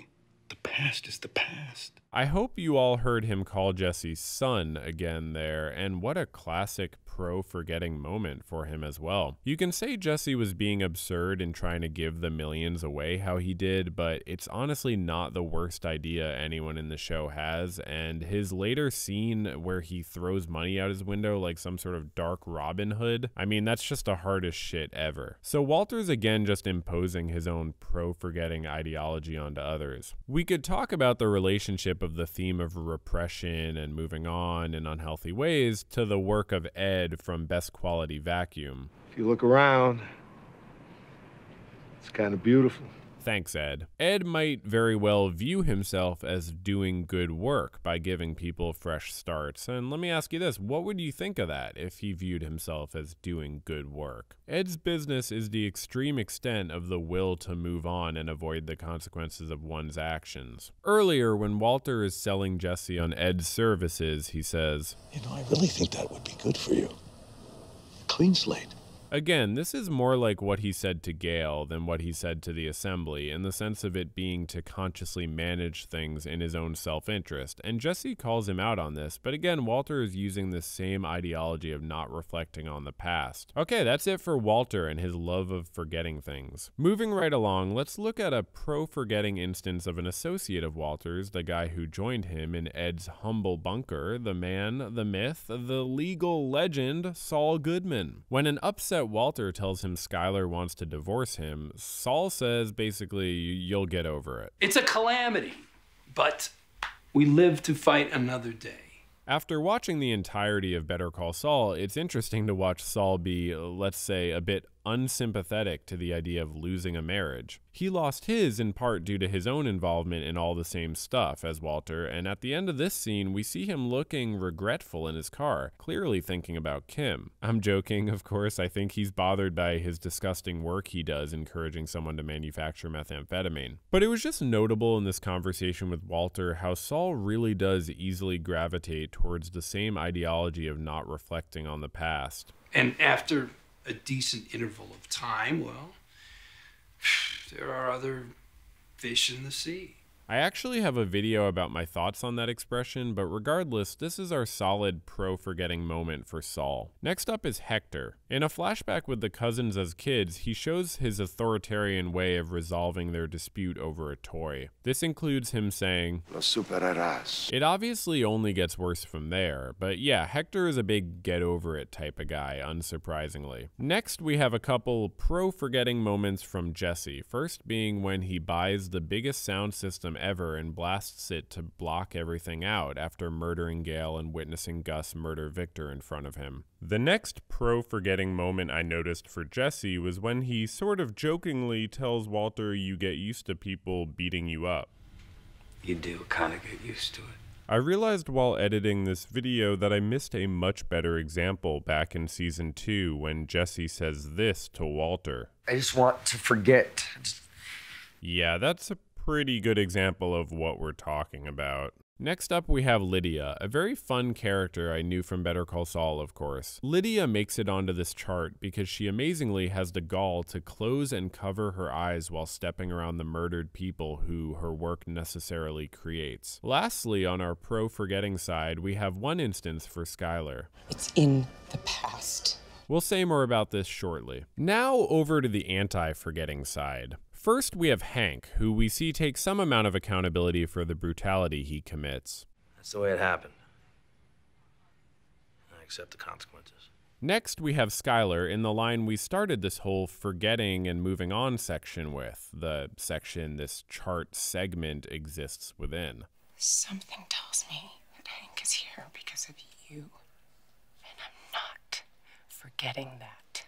Next, we have 3 interesting examples that put Walter on the anti-forgetting side in some extremely twisted sense. Walter visits Jesse at his non-stop party home because Hank's investigating Gale's murder, and he wants to grill Jesse for details about it to make sure there are no loose ends. In doing so, Walter brings up any and all memories of the night, and this is actually one of the most striking scenes of Aaron Paul's acting, in my opinion, as he transforms from carefree guy cutting people's hair to being re-traumatized by the memories of Gale calmly begging him for his life. He snaps out of it and pays a friend $100 to remove Walter, extracting him like a bad memory. The next quasi-anti-forgetting moment for Walter is a few episodes later, again when he visits Jesse. Huh, what an interesting pattern, eh? Walter's upset that Jesse's getting closer with Gus because it could easily give Gus a reason to treat Walter as expendable, so he reminds Jesse how Gus was just trying to kill them, saying explicitly, "He can't truly think that you'd forget. Well, let alone Gale, let alone Victor." He goes on to remind Jesse of Tomas, the child murdered by Jesse's associates directly after Jesse tried to help protect him. Jesse transforms in this scene as fully as he did in the earlier one, also at his house, except here he doesn't snap back to distancing himself from Walter, instead agreeing completely with him, a thing that felt annoying to me personally. This is a side note, but I just felt like Walter was often a lot less persuasive seeming than other characters seem to find him, like when he tells Skylar lies about Gretchen after she spent hours with her, or Jesse here completely coming around to a life or death plan in a minute or so of Walter being blatantly manipulative. But back to our topic, I think it's fair to see why these 2 quote-unquote anti-forgetting moments for Walter have asterisks. Here, the process of reflecting on past actions and facing consequences is in both cases intrusively imposed on Jesse by Walter to achieve a self-interested goal. Our last anti-forgetting moment for Walter also has an asterisk, as it's when he leaves the news on of the many people he ordered murdered while he plays with his daughter. This one has an asterisk not because he's imposing the ideology rather than really expressing it genuinely, but because Walter really is not expressing much of an intention or idea here at all. He's just completely disconnected from any guilt or other feelings, and he feels nothing from the news reporting on what he did. So he gives it 3 seconds and makes no discernible reaction. Really, this is a neutral about forgetting moment. moment. He has no thoughts or feelings about what he's done and really couldn't care less if it's on the news. Speaking of broadcasts, next up we have Jesse's anti-forgetting moments, starting with when he was intently watching the news of the boy Todd murdered on their selfish escapade in the desert. And actually, it's the same news broadcaster as we just saw, Antoinette Antonio, who I heard the next spin-off is going to be about. But anyway, we can see the vast difference between Jesse being genuinely anti-forgetting here and Walter just ignoring Miss Antonio. Speaking of broadcasts, our second Jesse anti-forgetting moment comes right after Pete and Badger are watching a press conference about the further killing Walter did, and Jesse being a person of interest to the DEA. As a traumatized and on-the-run Jesse showers and recovers at their place, he chooses to shave his head and beard, even though that makes him infinitely more recognizable, which almost seems like an anti-forgetting moment in itself. But I also thought it was sort of an anti-forgetting moment to turn down weed from Badger, to want to be sober. But really, El Camino on a much larger scale is itself the story of Jesse remembering, as it goes back and forth from present day to Jesse's memories. His memories of the horrible experiences with Todd come back to him over and over, and come to a climax right as he's in the standoff with the two fake cops, one of whom was himself a painful relic of Jesse's past. So there's the chart. We did it. Now what do we notice? Well, first of all, Walter has far more pro-forgetting instances than everyone else combined, and his span the full scope of his story. That's not surprising, and I also think we're not surprised to see Hector, Saul, and Lydia on the pro-forgetting side exclusively. It also makes some sense that Hank would come in on the anti-forgetting side. Though he was repressive about other things like Marie's stealing, he ultimately has an arc of some sort of personal growth. To go on, note how Skylar is anti-forgetting early on, but later, after all the circumstances Walter puts her through, she has her pro-forgetting line. It's in the past. In their ridiculous sweater outfits for the special occasion of handing over their fake confession, that's when we see Skylar be explicitly pro-forgetting, whereas she was anti-forgetting about a year earlier. And I'm not forgetting that. With Jesse, we see the opposite pattern. He has his pro-forgetting moments earlier on and his anti-forgetting moments later and towards the very end. This seems like an interesting way to frame their character arcs. The only times Walter is anti-forgetting, it's either to manipulate Jesse or it's him really just being neutral and uncaring about reminders of his horrible actions. You could also look at a line like this one we didn't include, where he's showing Skylar his big bag of money and has this emotional moment with her, saying, I've had to do. I've got to live with them. This immediately reminded me of James McGill's last words to the court in his famous speech in the finale. And I'll live with that.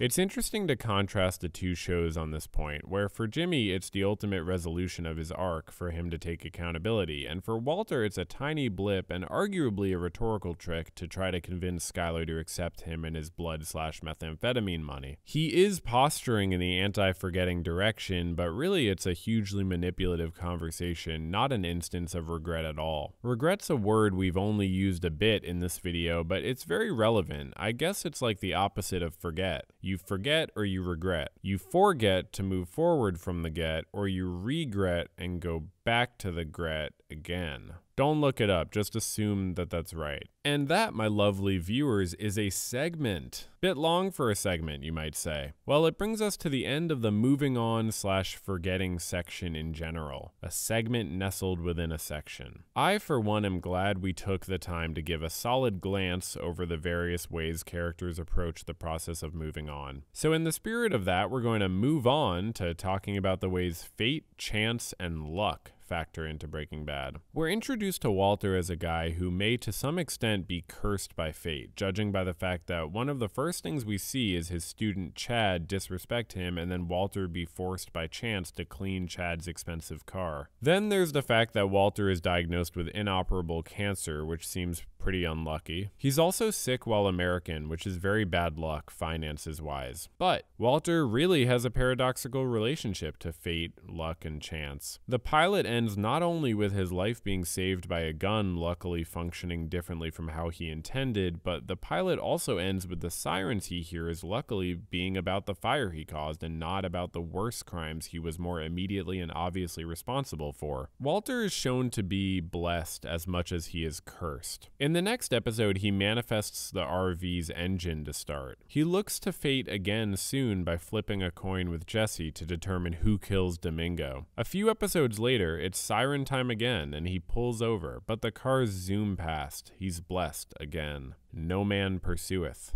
Interestingly, when he soon interacts with Elliot, we see that Elliot has a certain kind of humble relationship to luck and acknowledges its role in his life. Congratulations to both of you. Hard work and a lot of luck. A lot of luck. Well, no. And I know you could say, well, this isn't Elliot being humble. It's Elliot downplaying how he worked against Walter to get where he is. But I have to ask, on what evidence? Is Walter a reliable narrator of what went down at Gray Matter? We know that Gretchen considered the money they offered Walter to be rightfully his, so he didn't get his fair cut, but is there any reason to think this is Elliot or Gretchen's fault rather than Walter's? Anyway, I just thought it was interesting that Walter's personal enemy was happy to acknowledge being the beneficiary of luck. It seemed very obvious to me to be in contrast with Walter, who even by this early point had been jostled around substantially by chance, but didn't really have a healthy way of making sense of it. We see him acknowledge the role of chance in The Fly when he's telling Jesse about running into Jane's dad the night she died. Think of the odds. Once I tried to calculate them, but they're astronomical.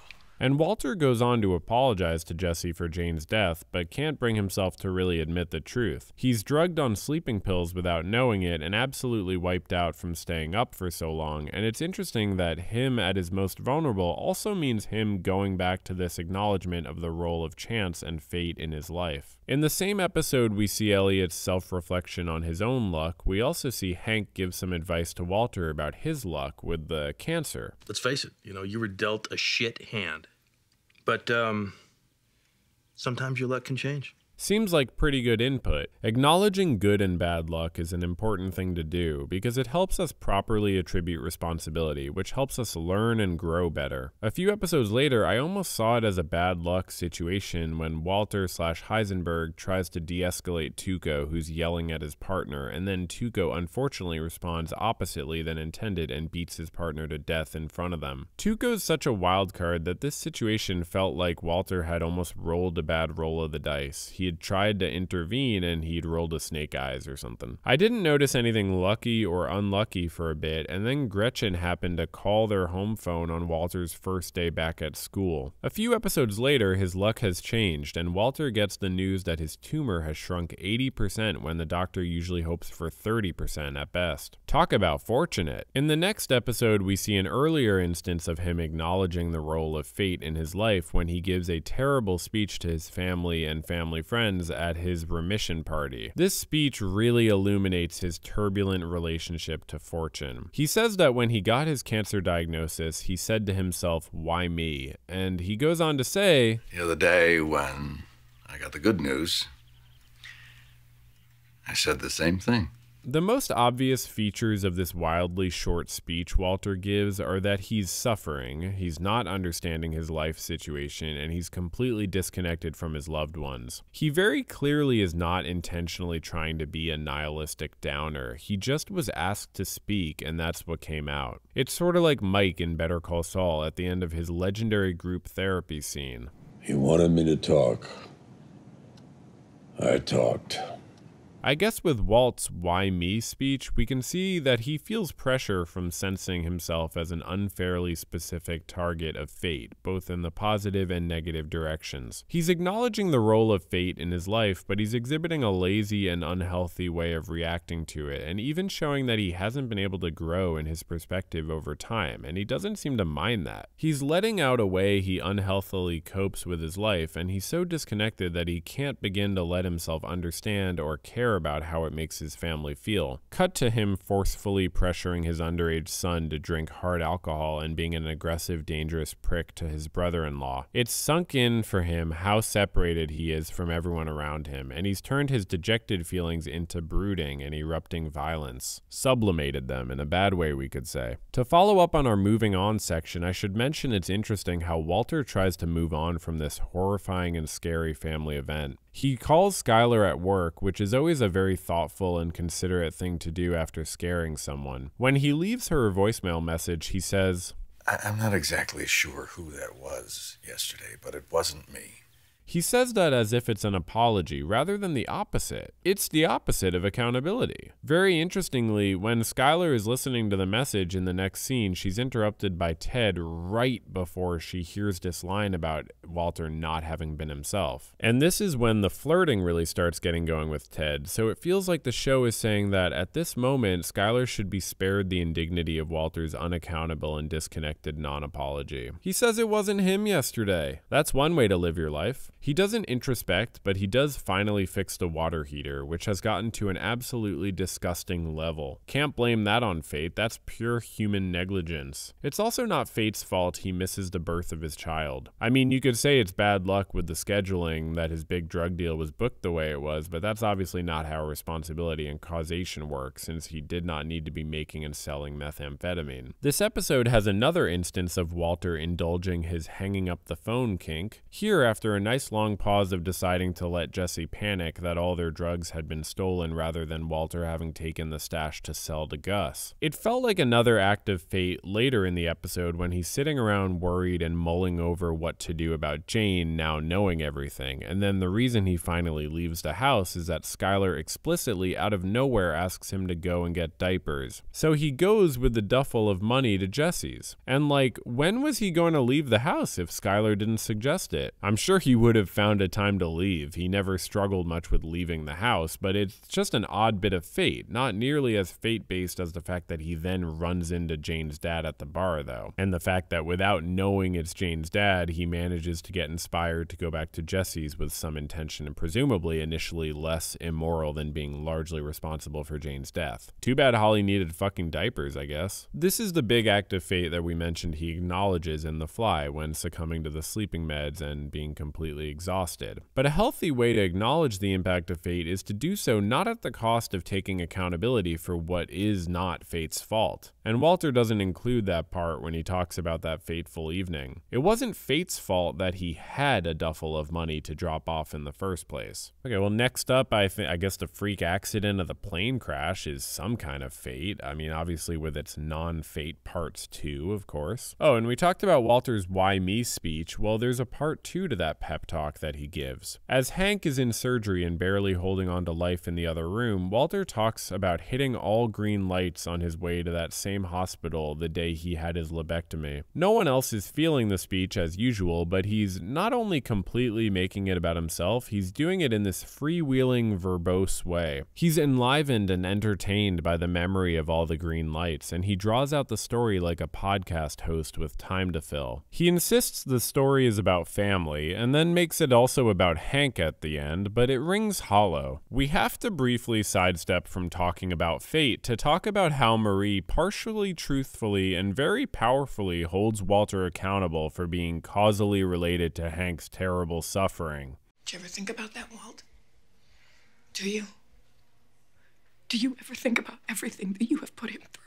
She really gives me chills with these lines, and it's very interesting to contrast her here with Walter reminding Jesse of killing Gale to extract information from him. Marie is forcefully reminding Walter of what he's done, even though she doesn't have all the details right, of course. He's done far worse than what she says. But Marie's aim is explicitly to make Walter feel accountable and to pressure him to consider why he takes so little accountability, whereas Walter was just trying to cover his ass by grilling Jesse for details. Back to his green light speech 3 or 4 hospital scenes later, we can interpret it as him saying how he feels cursed by being blessed. He hasn't really learned much since the why me speech, in that he still doesn't really know how to make sense out of just the randomness of life. On a lighter note, why does fate arrange it so that this woman and the social worker are in the same outfit? What's up with that? That's what we in the therapy biz call transference. Just kidding. Anyway, is it fate that there's also a Fly back at home with him at the end of his long Fly day and night at work during the Fly episode? Maybe it's his life that's contaminated. A month or so later, after the whole I'm the danger thing, Skylar goes for a drive with Holly and visits the famous Four Corners landmark, where she flips a coin to presumably choose which state to move to. Like Walter so early on, she intuitively feels like leaving big decisions up to fate. But not Not really, actually, because as the coin lands in Colorado twice, she looks at her child and decides to drag the coin with her foot back over to New Mexico. One might ask why she tossed the coin in the first place, and I would say it's because she didn't know what it would feel like to genuinely ponder uprooting her life. I don't know if she has parents, by the way. I don't believe it's ever mentioned, but her sister is a fairly okay support in New Mexico, and all the people she knows are presumably there. New Mexico is the home of her thriving short story career, which is only mentioned in the pilot and barely ever again. #release Skylar's short stories. I guess in the finale of season 4, when Walter's orchestrating the plan to entrap Gus with Hector at his care facility and Tyrus goes to check on the situation first, we have the cutest circumstance of fate possible. A nice old lady calls to Walter in his hiding spot, and he's just so lucky that he doesn't get caught. Hello?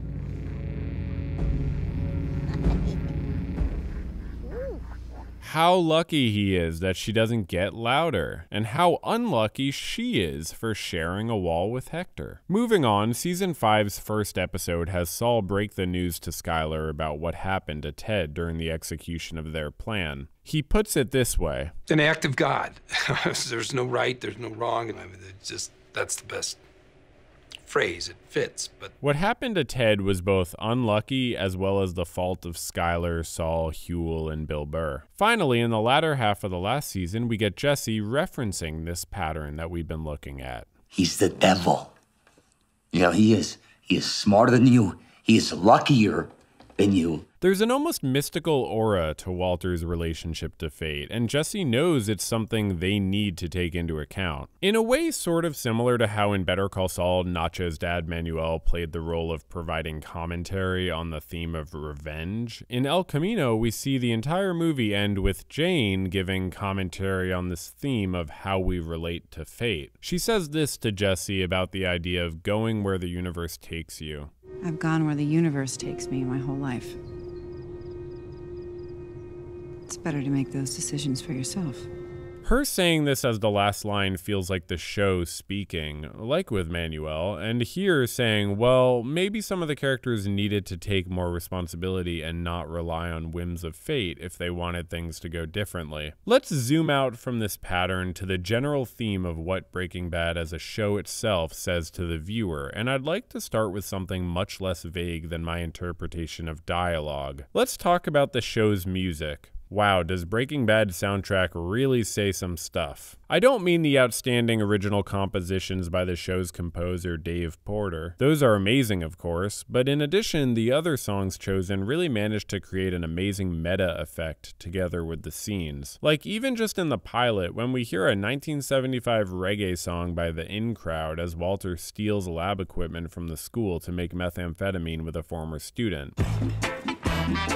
What a vibe. The volume fades out very, very slowly as Walter explains a round bottom boiling flask to his new partner. Imagine seeing him taking the equipment but with completely different music. When they cook for the first time, it's an electronic punk sort of song from 2006. Compare that to the music when they cook months later, the time Walter lied to Jesse about the methylamine expiring while lying to Skylar about visiting his mother. Once he gets his way and coercively obstructs Jesse and Jane from literally just living and enjoying their lives, Walter's a jerk to Jesse as he gets picked up at the airport, and here's how we transition into the montage. Wow. Good morning to you too, man. Good morning, world, it's a brand new day. It's a song from 1970 by Blue Mink, and it's called Good Morning Freedom, which just says it all, I think. It does make you wonder, though, who is free here? The guy who got lied to and manipulated into being here, or the one who doesn't seem like he could stop making methamphetamine if he tried? But anyway, that sort of thing where the lyrics of the song directly echoed Jesse saying good morning happens a bit, including most obviously in the very second episode. Here, a 1961 song by Clyde McPhatter starts low and is heard on Walter's car radio, and then as Domingo runs into a tree, the song gets louder and goes, Baby, you knock me out The music is a very in-your-face meta commentary to remind you, hey, you're watching a show. We know, and you know, and we know you know, and you know we know you know. At the very end of season 1, after Walter and Jesse watch their new business partner / enemy, Tuco, kill a man in front of them, the season ends on some beautiful Gnarls Barkley vocals. I guess the idea being that Walter and Jesse are in a similar position of potentially benefiting from a soul saving. Okay, this is going to briefly turn into me just telling you my favorite music on Breaking Bad for a second. One of my favorite songs comes in the situation when Walter is separating himself from his family through his battle with the enemy of dry rot, which I think seems to be a somewhat legitimate problem, but also not what he's making it out to be. More of a problem than the fly, but clearly not justifying such an over-the-top response, it seems like, from Walter, who is on a brief hiatus from making and selling methamphetamine and has a lot of spare energy temporarily. We hear a broadcast reminding us it's 2008, economy-wise. Walter makes his family bothered, confused, and uncomfortable, and the next we see of him is at the store when he big dogs the other drug dealers to one of the best bands TV on the radio. That's the guy. The dog wants a bone, here signifying the lack of self-control or self-reflection Walter has in single-mindedly pursuing what he wants. And obviously it's a very cool song, so it perfectly emphasizes the feeling the show's going for, which is Walter is cool. You almost forget he was just a delusional, disconnected goof of a father and husband. No, this guy? But he's cool. And then my other favorite song in the show starts when Marie breaks bad in her own way to the absolute coolest transition into a song I've ever seen in a TV show. We hear the real estate agent she conned loudly vacuuming the floor. And then a similar sound fades in, but it's not a vacuum. It's the amazing Fever Ray song, If I Had a Heart. But the show cuts from Marie's story to Jesse's, and the song mostly applies to him living his scary life at this point. By the way, check out Fever Ray's new album, Radical Romantics. It's unbelievably good, and I've been listening to it nonstop. This is not sponsored, I just wanted to mention that. If we're talking about music, we should mention the Ballad of Heisenberg by Los Cuates de Sinaloa, the music video that plays in full at the start of an episode and ends with lines about how Walter's dead, he just doesn't know it yet. The show is always eager to emphasize its meta layer and remind viewers it's here and it knows that this is all nuts. The music aligns with the characters' emotions and sometimes with ours too, like for example when good old Ken Wins gets his car exploded by Walter and we get a soulful song Didn't I by Durondo, which has these lyrics as the credits start. Try my best just to be a man. This chill song does raise the question though about whether Walter is trying his best just to be a man per se. And while 99% of viewers probably love what he just did here, including me, the beautiful tension of the show is in how you come away from the episode almost forgetting that Walter's son just told him to fucking die already. The examples are endless of chill songs substantially shaping how we'd otherwise view things happening in Breaking Bad. You'll feel pulse. Even when things are going great for them, they're manufacturing addiction, they're cooking suffering. But the beauty of the show is you think about that as much as the characters do. Another example, speaking of addiction, is when Jane and Jesse use heroin for the first time together, a scene we see first in painful, slow, quiet detail. Then, as Jesse uses it for the first time and Jane continues going in the wrong direction after just earlier in the episode ending 18 months of sobriety to use methamphetamine with Jesse, we hear this sort of heavenly music playing. Enchanted. Someone could think this glorifies drug use, but I definitely don't think it does in the context of the show. I don't think the show glorifies drug use really, since Jesse gets high and even Walter gets high, often specifically in order to commit terrible violence, and I think the show from very early on makes Jesse's situation seem sufficiently awful from his addiction. Let's move on from music and talk about what the show says through its medium more generally, and let's start by noting how this Jane and Jesse high scene puts us into the hallucination with Jesse. This is something the show does from the beginning, with Walter in the very second episode starting to hear things as he teaches a class since killing someone. Yes, Ben? Is this gonna be on the murder? So that's a hallucination, of course. No reason to think his students were gaslighting him, though that would be pretty funny for the whole class to just pretend that the kid said midterm the first time. The show breaks the fourth wall in this way of having us hear what Walter hears. There's also the series Felina episode where we see Jesse thriving in woodworking until it's all a dream and he's back to being held captive. We really felt the reality of what could have been, much more than if he had just talked about imagining or dreaming about that. The show does other interesting meta stuff, like I thought it was really wild how at the end of the third episode, when Walter's killed his second human, he comes home and says to Skyler, "There's something I have to tell you."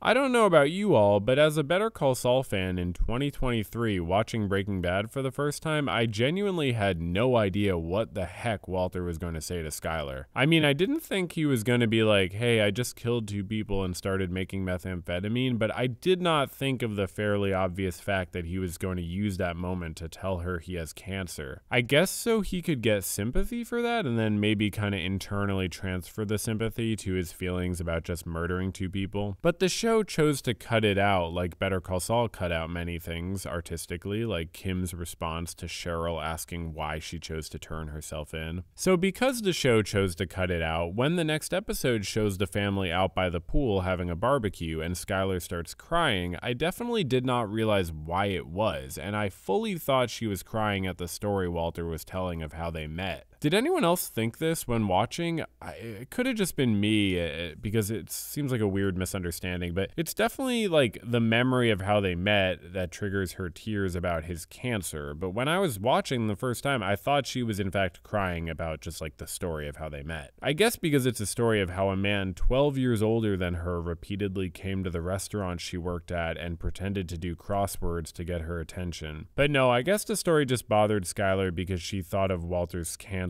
not because it was a story of how their relationship is built on him misrepresenting himself. So yeah, intentional misdirection or not, this was an especially interesting creative choice the show made. Breaking Bad finds many ways to engage us at a meta level. Like when Walter asks Hank this about quote-unquote criminals. Criminals like the one you, I mean, what do you think it is that makes them who they are? Hank has absolutely no idea and no capacity to hazard a guess. Walter gives a slightly surprised expression to this, and it makes you wonder how much better his own answer is or isn't. Imagine if he asked Hank this about criminals and Hank was like, oh, well, I think we criminalize behaviors that stem from structural and societal failures, and the existence of criminals is more a testament to poverty as a policy choice rather than any sort of inherently immoral aspect of human behavior. But no, that would be a different show. I mean, he just goes to pee, and that's it. It seemed like Walter was maybe testing the waters to see what Hank would say about him and his motives, either for fun or because he can't introspect and he's wondering what someone would say who can. In a similar vein, at the hospital when Hank's in surgery, Walter sufficiently wins over Walt Jr., who tells him about a book he's reading that follows the DEA agents who arrested Pablo Escobar. He says to his dad that Hank told him, "Good guys never get inked like the bad guys do." And Walter makes the guiltiest expression ever. It feels like the show's saying to the viewer in this moment, you know you wouldn't watch this if he wasn't this bad. Not many people would necessarily watch a TV show about a guy running a small business to pay for his cancer treatment. We want chemical warfare, piles of cash, and an exploding head on a turtle. But also, Walter's just absorbing that his son is more ethical than him, the Matt to his Mike. The show rewards expecting the unexpected, and you learn to anticipate something shocking. Like when Hank has Walter in handcuffs, I watched and was like, no, something isn't right. I think it's the fact that there's no music while Walter sits there in the police car. It just makes you hold your breath. I'll make a phone call. And then, of course, Walter's business partners show up to do their thing. Sometimes Breaking Bad likes to make a meta message through repetition. When Walter recruits Todd, which is, by the way, absolute loser behavior, but anyway, he says to Todd, listen and apply yourself. This is, of course, what we saw he told Jesse when Jesse was his high school student. He also said it to one of his current students. The answer is no. Next time, apply yourself. This kid probably doesn't resonate too much with his annoying teacher's words, but Jesse, in his own way, is kind of motivated by it, as is Todd. However, what they're motivated for is to work for Walter making drugs. One last interesting meta moment I want to mention is when they're trying to kill Tuco, and they think they have finally got him, but they're so bad at it. And I found my pretty pacifist self thinking, can you please just be better at killing so I can just relax. The show has a way of making you root for them to be good at what they do, just like when they steal the methylamine from the train in season 5. You want them to succeed until Todd shoots a kid, and then you remember that violence is inherently wound up with the cool stuff. So overall, the show weaves a regularly enforced meta-narrative that reminds the viewers that our absorption in the show is based on the art form's ability to block out moral judgments and impose very subjective limits on how we experience reality. We see the world from the characters' perspectives several times, but really all the time, in the normal third-person objective point of view, we're still seeing a biased perspective because, for example, we're seeing Walter holding Holly instead of seeing Gail's grieving family or something. We only see stuff like that selectively, and we're invited to move on from it as the characters do. This is unrelated and might be a strange question, but would Walter have definitely not cooked meth if he wasn't diagnosed with cancer? As I said earlier, it seems like he was already thinking about it when Hank played his spot on the news and Walter realized they busted a drug dealer with $700,000. But that's unusual, isn't it? That kind of cash? Well, it's not the most we ever took. Hank only offers him the ride along because Walter is very interested already, pre-cancer diagnosis. So I don't think it's exactly true that Walter started manufacturing drugs as a reaction to the depressing shock of a terminal cancer diagnosis. Just like it's not true that he started making methamphetamine to pay for his cancer treatment, since he obviously had another option that wouldn't put anything at risk except his pride. His depressed feelings fueled his cooking, and his treatment bills did too, don't get me wrong, but neither were sufficient. He was already burnt out and ground down by life, working 2 jobs and still not providing for his family sufficiently, as the water heater's been broken for a long time already in the pilot, and that's just the beginning of it. There's a great video by Tim's Video Essays about, in part, how Walter's harmful behavior comes from his turbulent relationship to the role of a provider, and the video is called Yes, Breaking Bad is About Toxic Masculinity. I strongly recommend it. Some people, or should I say some men, get all worked up about the phrase toxic masculinity, and Tim's video breaks down the blatant logic of it. When masculinity motivates and promotes good things, it's healthy masculinity, and when masculinity motivates and promotes bad things, it's harmful or toxic masculinity, or at least that's how I would put it. And Breaking Bad, well, let's just say the show gives us 1 or maybe 2 subtle hints that characters just might be slightly impacted by their concepts of masculinity. You might have missed it because it was so subtle, but if you think back really, really far, you may remember 1 or 2 examples. That's why they hire men. I'm no pussy. Come on, let's be men about this, huh? Okay? Because he's a man. You gonna man up or you gonna puss out? Just grow some fucking balls! No man at all. Nice job wearing the pants. I suggest you stop whining like a little bitch. Now really pull, not like a girl. You wanna pull this? You wanna talk like men? I'm just not the man I thought I was. I am the man that I am, son. So yeah, a very subtle theme of the show was how the characters twisted around concepts of masculinity to manipulate themselves and each other into harmful activities or to assert status and power. A lot of referring to the role of a man and a lot of referring to various genitals as forms of masculine encouragement. But I don't mean to imply that people referring to genitals is toxic masculinity. In fact, sometimes people can refer to genitals and it's actually a healthy understanding of masculinity. Like the example of when Walt Jr. gets upset with his dad for not wanting to do cancer treatment. He uses language exactly like what we just saw in those more toxic examples, but it's a non-toxic context. You're a pussy. You're like ready to give up.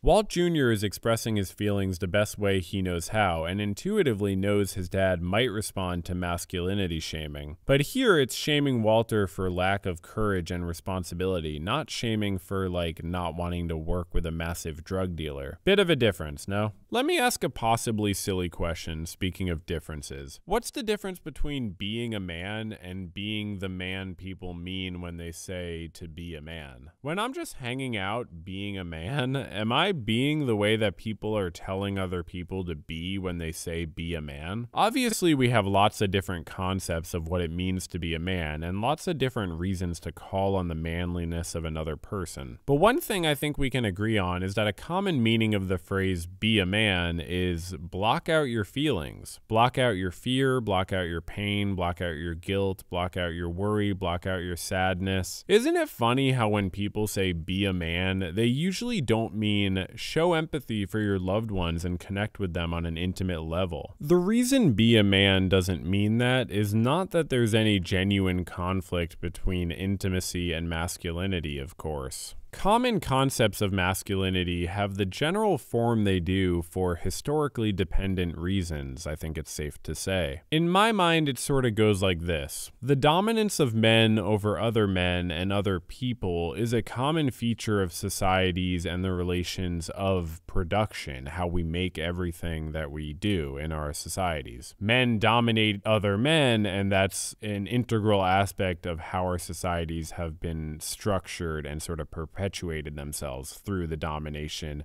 of men over other men, women, and other people. Also, feelings and intimacy are in genuine conflict with the relations of economic production, with blocking out feelings being more conducive to all sorts of forms of economic exploitation and production. More intimacy and more emotional awareness is not necessarily good for the economy. So this is my way of sort of explaining why masculinity takes on this emotionally repressive aspect in so many societies. Within patriarchal and capitalist hegemony, masculinity is going to be leveraged for the further generating of profits for owners of the means of production, as we see, for example, with Gus telling Walter to be a man and keep working for him. If men didn't dominate the global economy in so many societies, and if feelings didn't get in the way of maximizing profit, I'm not sure that masculinity would have the same toxic aspects of unhealthy emotional repression. When we spent so long talking about Walter's ways of forcing himself and others to move on from feelings, we were talking about a quality that is itself a hugely significant aspect of the toxic ways that masculinity can be pursued. Walter's "I am the danger" speech is toxic not just because he's priding himself on his violence, but for that first reason I originally pointed out, which is that he's completely disconnected from Skylar's emotional state. Masculinity is not toxic just when it motivates someone to murder rather than swallow their pride. Masculinity is also toxic when it motivates someone to damage their relationships by avoiding empathy and respect for other people's emotions. But as we saw Flynn use masculinity to try to motivate his dad to treat his cancer, of course there are so many positive ways to be masculine. Breaking Bad gives us clear examples of this, like when Hank says, "Step up,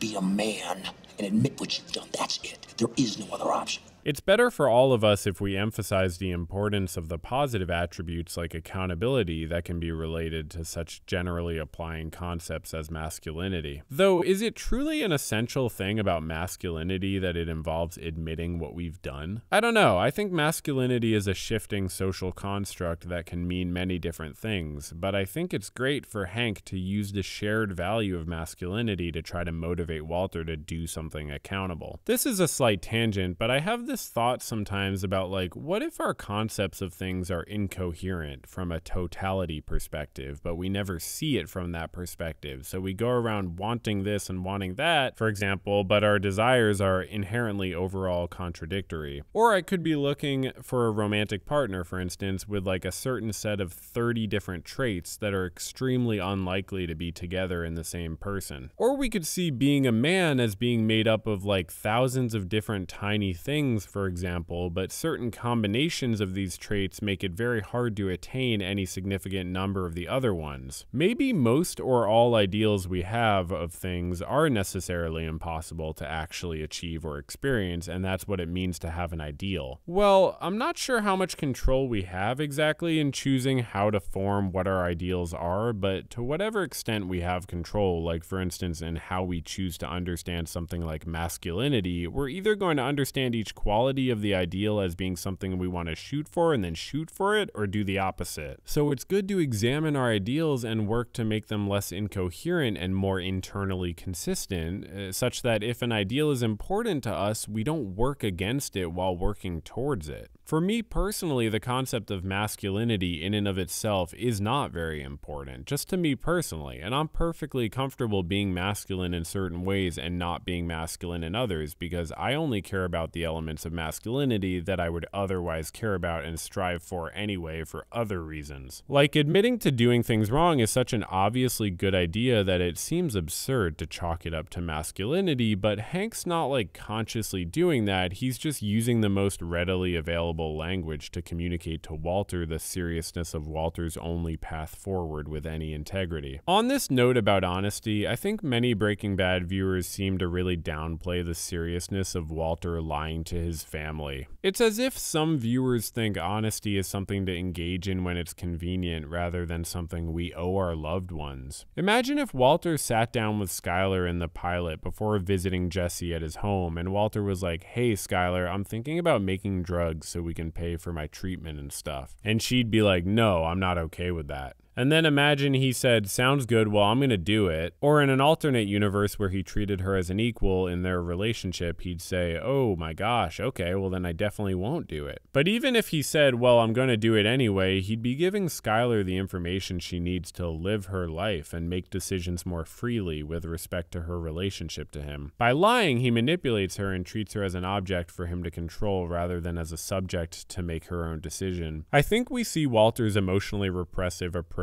to masculinity when Gretchen confronts him about lying to his family and he makes himself into a brick wall. If you were going to name the gender most known for apologizing too much, would it be men? No, not in the society I'm in, at least. Men are in fact known for under-apologizing. And Walter really latches onto this unhealthy aspect of masculinity, seeming to actually not even understand the concept of apologizing. I don't owe you an explanation.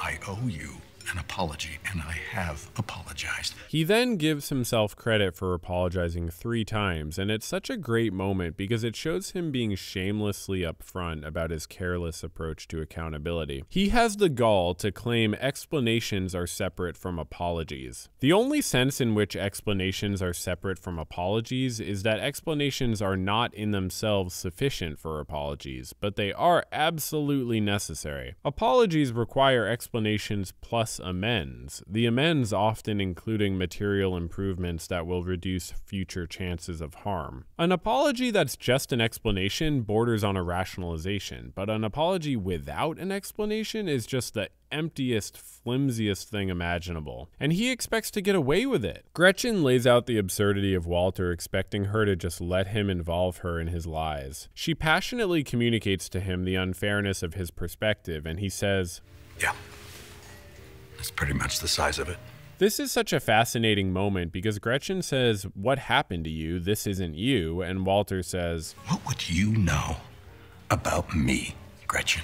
And he goes on with clearly an enormous amount of unprocessed emotion about this engagement he broke off many years ago, but it also can't be ignored that Walter is taking that line from Skyler, who, as we talked about, said that same thing to him, which was in the very previous episode to him saying it to Gretchen. When Skyler said it, she was communicating how distant he'd been and communicating that it would be absurd not to expect her to act out somewhat. And when Walter says it to Gretchen, he's implying that she's wrong to see his defensive, shut-down self in this moment as changed or different from his past self, or that's what he would mean if he was actually responding to what she meant when she said, "What happened? Because this isn't you." She meant it's not him to be so shut down, which is certainly interesting to me as someone very curious about how Walter ever used to be different. But Walter says, "What would you know about me?" And then, "What would your presumption about me be exactly?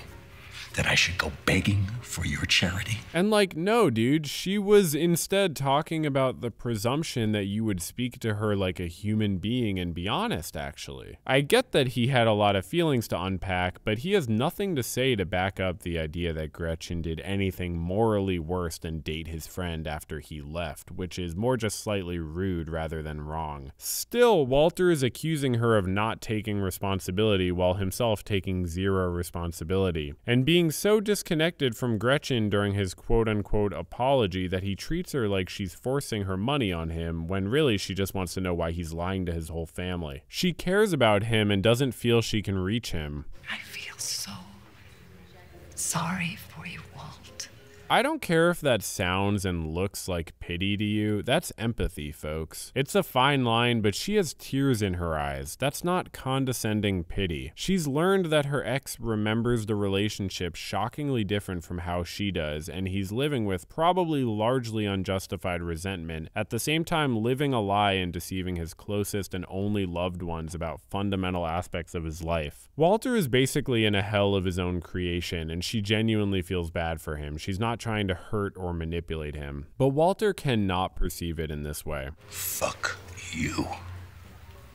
It's only badass to say fuck you to your rich ex when you're not apologizing for involving them in a months-long lie to your family. He has no legitimate accusations of Gretchen's conduct, just vague references to viewing her as if she thinks she's a rich girl and built her empire on his work. And so, like, what was she supposed to do? Not date Elliot? Why? Yeah, sure, maybe it's a little annoying to Walter, but he was completely out of their lives. Are we really gonna be like, Elliot, you broke the bro code, when we have almost zero information about their relationship and the context of Gretchen and Elliot getting together? We're supposed to see Walter as the wronged party here? No, of course not. I think the show leaves it perfectly open-ended, and someone has to be very uncritical of Walter to in any way admire his approach to this conversation with Gretchen. I want to take a second and say that, in my opinion, the masculine thing for Walter to do, even at this point, months into drug manufacturing, would be to give as non-incriminating an explanation to Gretchen as possible, say he changed his mind and needs their help, and even take a job at Elliot's and Gretchen's company as offered. Don't you see how that's the masculine thing to do? He would provide, not because of their charity, but because of his willingness to be a man and manage his emotions effectively, avoid acting impulsively or disproportionately, and not just come from a place of pride and resentment. Like, it doesn't even feel right to me to even say pride, because it's such a shorthand here. Pride does not at all need to have a negative connotation. It can just be a positive sense of self. So when we talk about Walter's pride, what we're really talking about is his inflated ego. His attachment to a sense of self that was barely achievable already as a potentially underemployed teacher working in the American public school system and raising 2 kids. That sense of self he craved became even less achievable when he realized that horrible cough he was ignoring was inoperable cancer, and he was about to fail permanently as a provider. But as Tim pointed out in his great video, it wasn't about Walter providing, it was about Walter providing. And as I'm saying, a healthy ego could find a way to make sense of Walter actually being the one providing by being the one to suck it up and work at gray matter so his family can be in its best form rather than scared, traumatized, and in danger. For me, it doesn't feel like a stretch at all to see why this would be the masculine decision in a healthier sense of masculinity. Do people really think there would be something not masculine about Walter if he were to accept a job at gray matter and get a lot of help with his medical bills from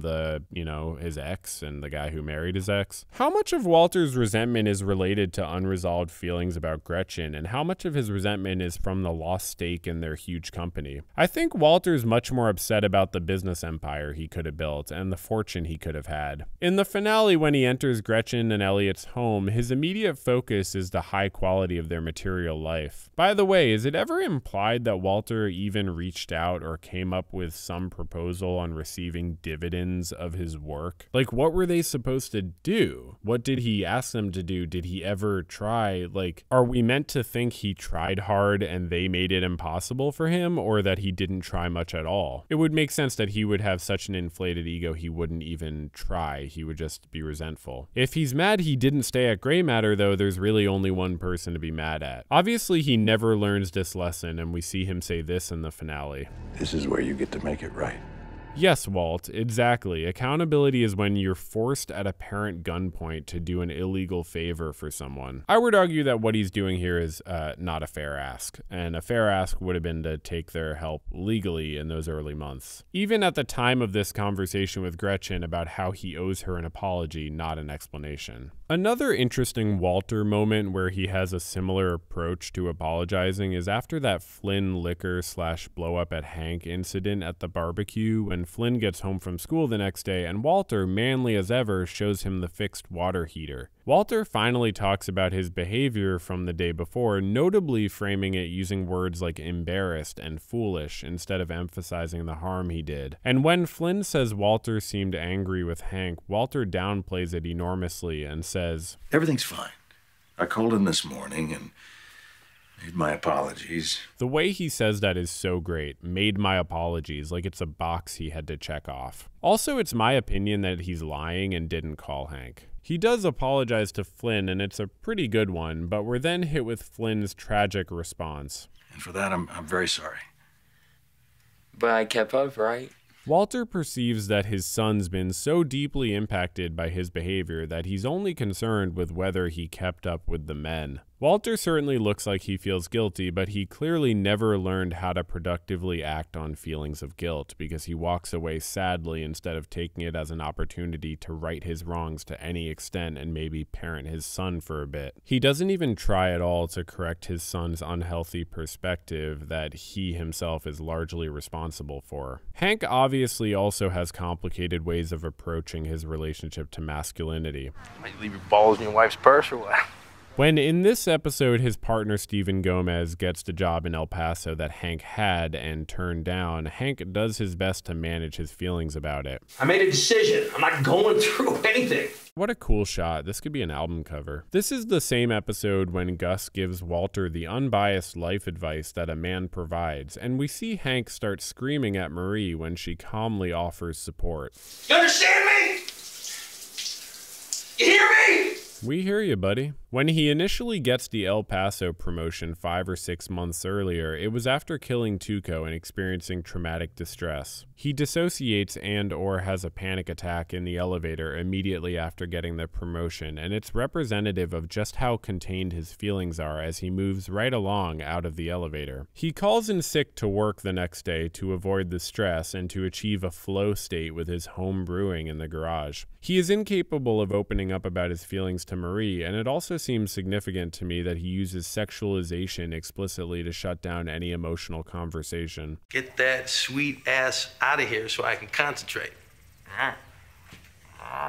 She silently and begrudgingly leaves, and I found it really interesting how sexualization is so clearly connected to repressing emotions for Hank. Notably, he injures himself by breaking a glass bottle moments after Marie leaves, and it seems unintentional, but he pauses, either to just take a moment and feel pain, or to soak in how bad his mental state seems to have gotten. How Hank relates to elevators symbolizes how he relates to his emotions, and when over a season later he first admits to his job how he assaulted Jesse, he gets in the elevator with Marie and cries intensely. Later in the episode, he finishes his official confession and finally has a positive expression as he enters the elevator. He's balanced and level-headed going through one of the worst professional experiences of his life, and he's rewarded for this by the show by immediately getting critically injured. I think we may be okay.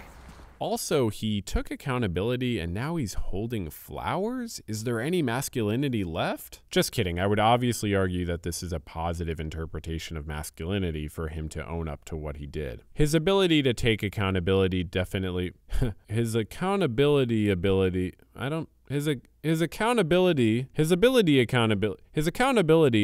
definitely surpasses Walter's, and that's why I agree with Walter in the next episode when he ends the green light speech by saying, "And I'm not half the man your husband is." Hank was very clearly a better man because he was a better person, and he was a cop, so that says a lot. That face when you're in a toxic masculinity contest and your opponent is a cop. All in all, Breaking Bad shows us approaches to masculinity in various forms and the impacts of unhealthy types. And as much as Walter is the villain of his own story, his relationship to masculine characteristics is the ideological villain in that he pursues an incoherent, unexamined ideal with contradictory aspects. He He becomes a worse provider and a worse protector because of his twisted efforts to try to go about fulfilling these roles. Someone has to protect this family from the man who protects this family. Anyway, speaking of green lights, Breaking Bad is a great show for people whose favorite color is green. I know people must have pointed all this out to death by now, so I won't go over all of it, but I mean, he goes unconscious in the pilot after seeing a woman in a green dress. There's the green box cutter Gale puts down in the flashback at the start of season 4, and that Gus uses to kill Victor in front of our protagonists. After Walter kills Gus, and he and Jesse burn down the lab, we see him in a green shirt. Of course, even the credits of the show have the theme of highlighting letters of people's names to represent chemical elements, and the highlighting is, significantly, green. Then there's that time Jesse lights up some green herb in Saul's waiting room, and when he goes in, Saul's in a green shirt. My advice is, come on already. And the flashback when Walter and Skylar are finding a home together, and Skylar is 23 years old and pregnant, the 35-year-old Walter in a leather jacket has a green shirt on. But the most important green moment comes in the hazard pay episode, after Walter is inspired by green materials to go forward with the Vominos Pest plan. They do their cook, and Walter is unsatisfied with the fact that they had to pay drivers to transport the drugs. $275,000 worth of risk? Then Mike hits him with, "Since you're putting on the green eye shade." And this is when, to my knowledge, the connection is made most explicitly in Breaking Bad between green and greed. I understand there's significant lore about the color palette of Breaking Bad, and I think other people have covered that probably a ton. The blueness of the meth, the whiteness of the Walter. Green is just the one that jumped out most obviously to me, as the green dress is so noticeable in the first episode, and then on the ride-along, Hank and Steve have this specific conversation about whether the house is green or not. Green. Sage. Sage? What, do you work at the fucking Pottery Barn? Jesus. I mean, I was just like, hello, okay, green's a thing. I thought it sort of represented strangeness or newness, like the woman's green dress representing sort of exotic novelty that he wanted in his life. But money is definitely a big part of that, of course. And the thing is, like with greed, it's not necessarily about the money for its exchange value. It's also just about the control. Like when they're doing the big train heist in season 5, Walter pushes Jesse and Todd until the very last moment, risking their lives and limbs. Is he compelled to risk their well-being for every last drop of methylamine because he needs it as a resource? Or because he's super worried of them getting caught if the tank's not filled up the exact right amount and blah blah blah? No, I think he wants to see if he can. He wants to prove to himself he can put cold calculating self-interest above everything else no matter what. I think it's more about his identity as a renegade rather than the exact resource he's interested in itself. But it's not just Walter who's greedy. The system he lives in is greedy. In the 4th episode, their new doctor is not in their healthcare insurance plan, and they are told they have to pay a $5,000 deposit just to start. That's more than 10% of his salary. I think the show makes a serious indictment of the US healthcare system, and I say this as someone who is literally a healthcare professional. I bill insurance companies myself as a provider. It's how I earn my living, more so than YouTube AdSense and Patreon dollars. And I could go on for days about the issues with private insurance companies from a provider's perspective, but it's also a nightmare from the client's perspective. Things being out of network, having extremely high premiums or deductibles, all these kinds of issues. Keep in mind also that Skylar is pregnant when the show starts, which can be thousands or tens of thousands of dollars too, even with insurance. Walter makes $43,700 per year, which is not a lot, and was not a lot in 2008, before, during, or after the global recession. And this is not an excuse, it's just part of the context of seeing Walter be like,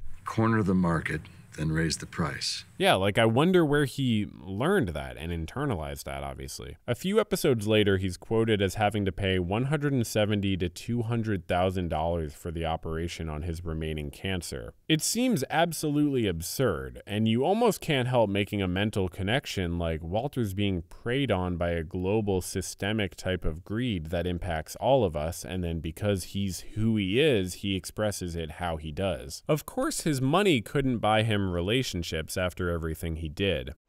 I have $11 million in cash right outside.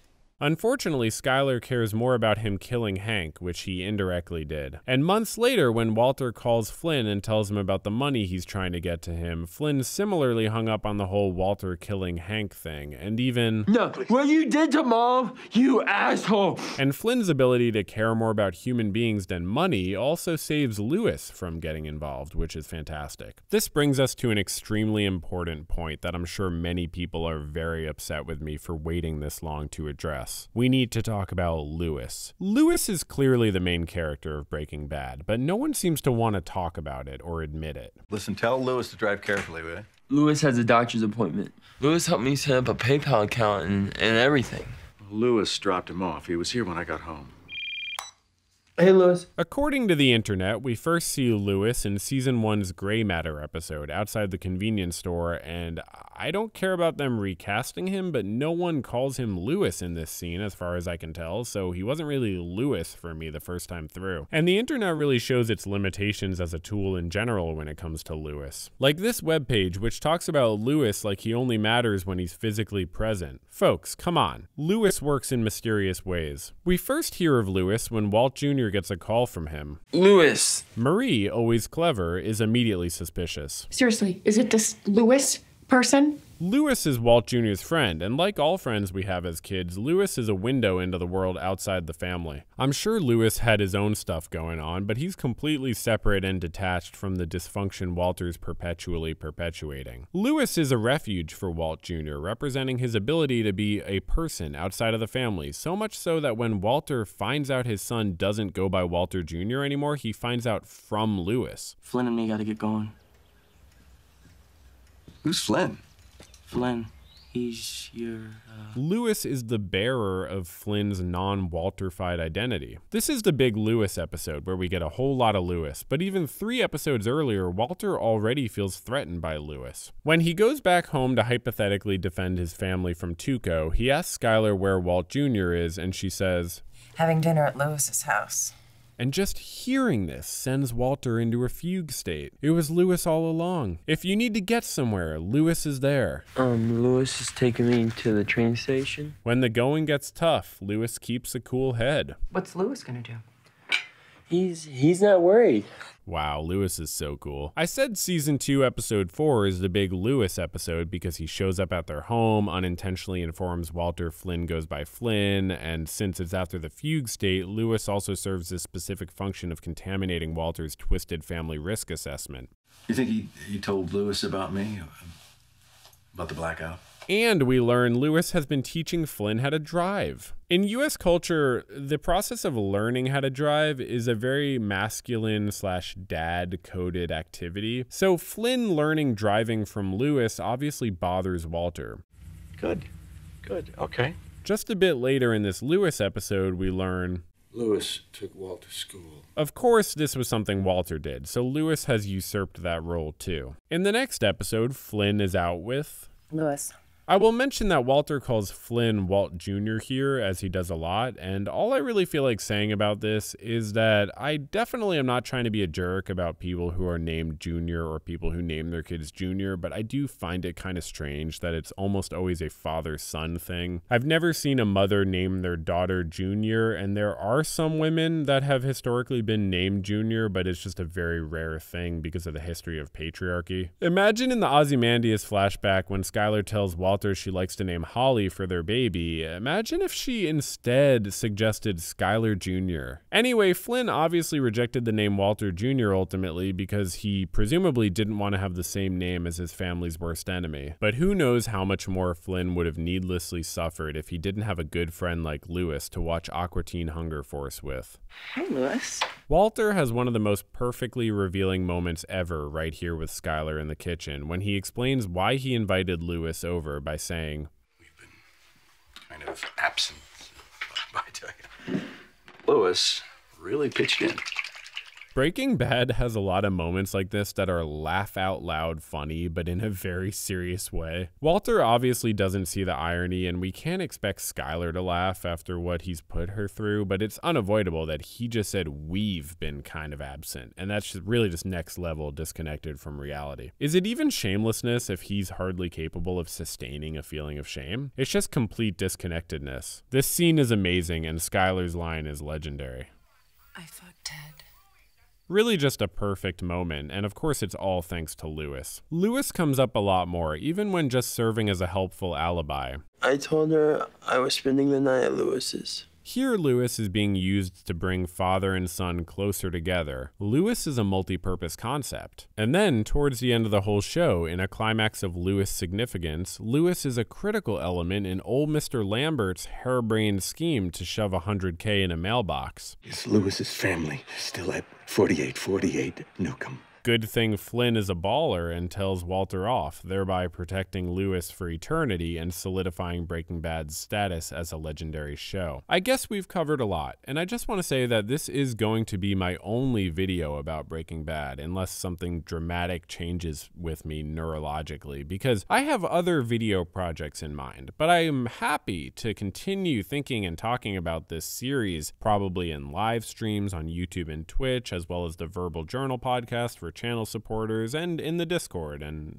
wherever else I feel like it. But I'm not going to do a whole series of videos on this show because I just want to move on to other subjects for writing, and I think it'll be interesting to see where the channel goes from here. But yeah, now it's time for me to give my opinion on Better Call Saul versus Breaking Bad. I don't think you can make objective statements about the quality of art. I really don't. And I got into Better Call Saul because I deeply love Bob Odenkirk's comedy, which is a completely different basis than me watching Breaking Bad because I have a video series about its spin-off. I don't know if I ever would have watched Breaking Bad if I didn't have this Better Call Saul video series, and I'm definitely glad that I watched it. I think it's a really incredible show. Most people I talk to have certain characters they don't like. I've heard people who really can't stand Jesse, people who can't stand Hank. Obviously, huge chunks of the male fan base had deep-rooted issues with their feelings about Skyler. Personally, I found all the characters fun and interesting, but I struggled with Walter, not in all his scenes, but in a lot of them. I found it hard to care about him. Walter tried so much less to mitigate the negative consequences of his actions, and he earned really small amounts of empathy from me. Basically zero. It was just hard for me how he consistently does significant harm and barely struggles with his awareness of it. I'm not describing flaws of the show, I'm describing aspects of the show. He's a villain. That's how the show is, as far as I can understand. Walter is the bad guy, he's the villain, and it's all about him trying to understand that. I can't be the bad guy. I love how him saying this is completely out of left field in his conversation with Saul, and Saul's like, where did that come from? But we know. It's a fascinating show because it follows the villain from an extremely intimate perspective, making him the protagonist, and it does an absurd and mocking glamorization of his life as he struggles to push away consciousness of his villainous status. They're so similar in so many ways, but in some ways I think the similarities can deceptively hide the differences. Jimmy's downfall is just so many orders of magnitude slower than Walter's. I cared so much more about him because of this, and I felt emotions about him being locked up for life that I didn't feel at all when Walter died. It felt like Walter could have died at so many other points that I just stopped caring whether he was about to die or not. And while I could definitely root for him in specific scenes, like when it was cool to watch him magnetize the police evidence or steal from a train, I could almost never root for him for a full episode or several. I still think Walter is a very special character and probably as unique and special as Jimmy. I just didn't attach to him, and a lot of the time I really wanted him to get off of the screen, seriously. I also overall don't really care much for seeing dead bodies or intense gore. I can handle it as long as it's not horrifyingly disturbing like Jane's death, but handling gore is not the same as appreciating it. I've just never had much of an appreciation for media that shocks me. I don't go for it, but I respect it as a craft, and in my uninformed opinion, Breaking Bad seems to be top tier in this side of things. It really does push gore boundaries within an artistic and dramatic story, and it's really incredible. I still struggled, though, to enjoy the gore. I mean, it was cool to see the Tortuga guy blow up and stuff, but Victor's death, I didn't want them to take it out or anything, but it's like the type of thing, like, I'm not going to rewatch that. I can't. It's just horrifying. I'm not criticizing the show for these things. It's really all how it should have been. I think it's just hard for me to get excited about something that shocks me with scary images. It's just part of how I work. So yeah, we all have our preferences, and long story short, I prefer Better Call Saul. That's my right, and my lawyer Saul Goodman has informed me that I do in fact have rights, which is really good to know. As we come to a close here, I want to thank Simply Snaps for providing her insight as a script consultant, helping me make this video everything it could be, as well as making sure I made some version of sense. How did you know how to put this all together? I had excellent help. But any issues in this video are definitely my fault still, of course. If you'd like to hear Snaps and I talk for a couple hours about the two shows and all our lingering ideas and thoughts, there's a recording of our chat live now for channel supporters through the YouTube members page as well as on Patreon. Feel free to check that out, as well as another bonus video of me going through a bunch of interesting questions and comments people left on a community post recently where I asked about what people really were wondering about my experience watching Breaking Bad as a viewer of Better Call Saul. There were just so many good questions that I figured I'd go through it separately, and long story short, there is a lot of extra stuff to enjoy if you have disposable income and want to support my work. I'm very glad I watched and wrote about this show, and I want to thank you for listening this long to my thoughts about it. We'll do a live stream in the next week or two, and if you missed that, you can check it out with the other live streams on the side channel. Okay, wait, I'm already in full outro mode, and it isn't even the outro yet. So that was the intro to the outro, and this is the outro. I've been told to keep this a little bit shorter than the previous 8 videos. I've been told the outros are getting a little bit long. Management has been riding me very hard about this. Apparently I'm about to lose my job, which I don't understand because I run the whole operation, so I don't really get how that's supposed to work, but okay, I'll keep it kind of short. I just get so enthusiastic because this is the part where I can thank people for giving me actual money, their hard-earned money or inherited money. I don't really care how you get it. I'm going to thank them right now, and you can join them if you have disposable income, you want to give me money. This might sound like a silly thing to say, but it's always been a dream of mine for people to give me money. For art specifically, like, it's... You know, growing up, you're like, what am I going to do with my life? And I really like art and blah, blah, blah. That's what I was like.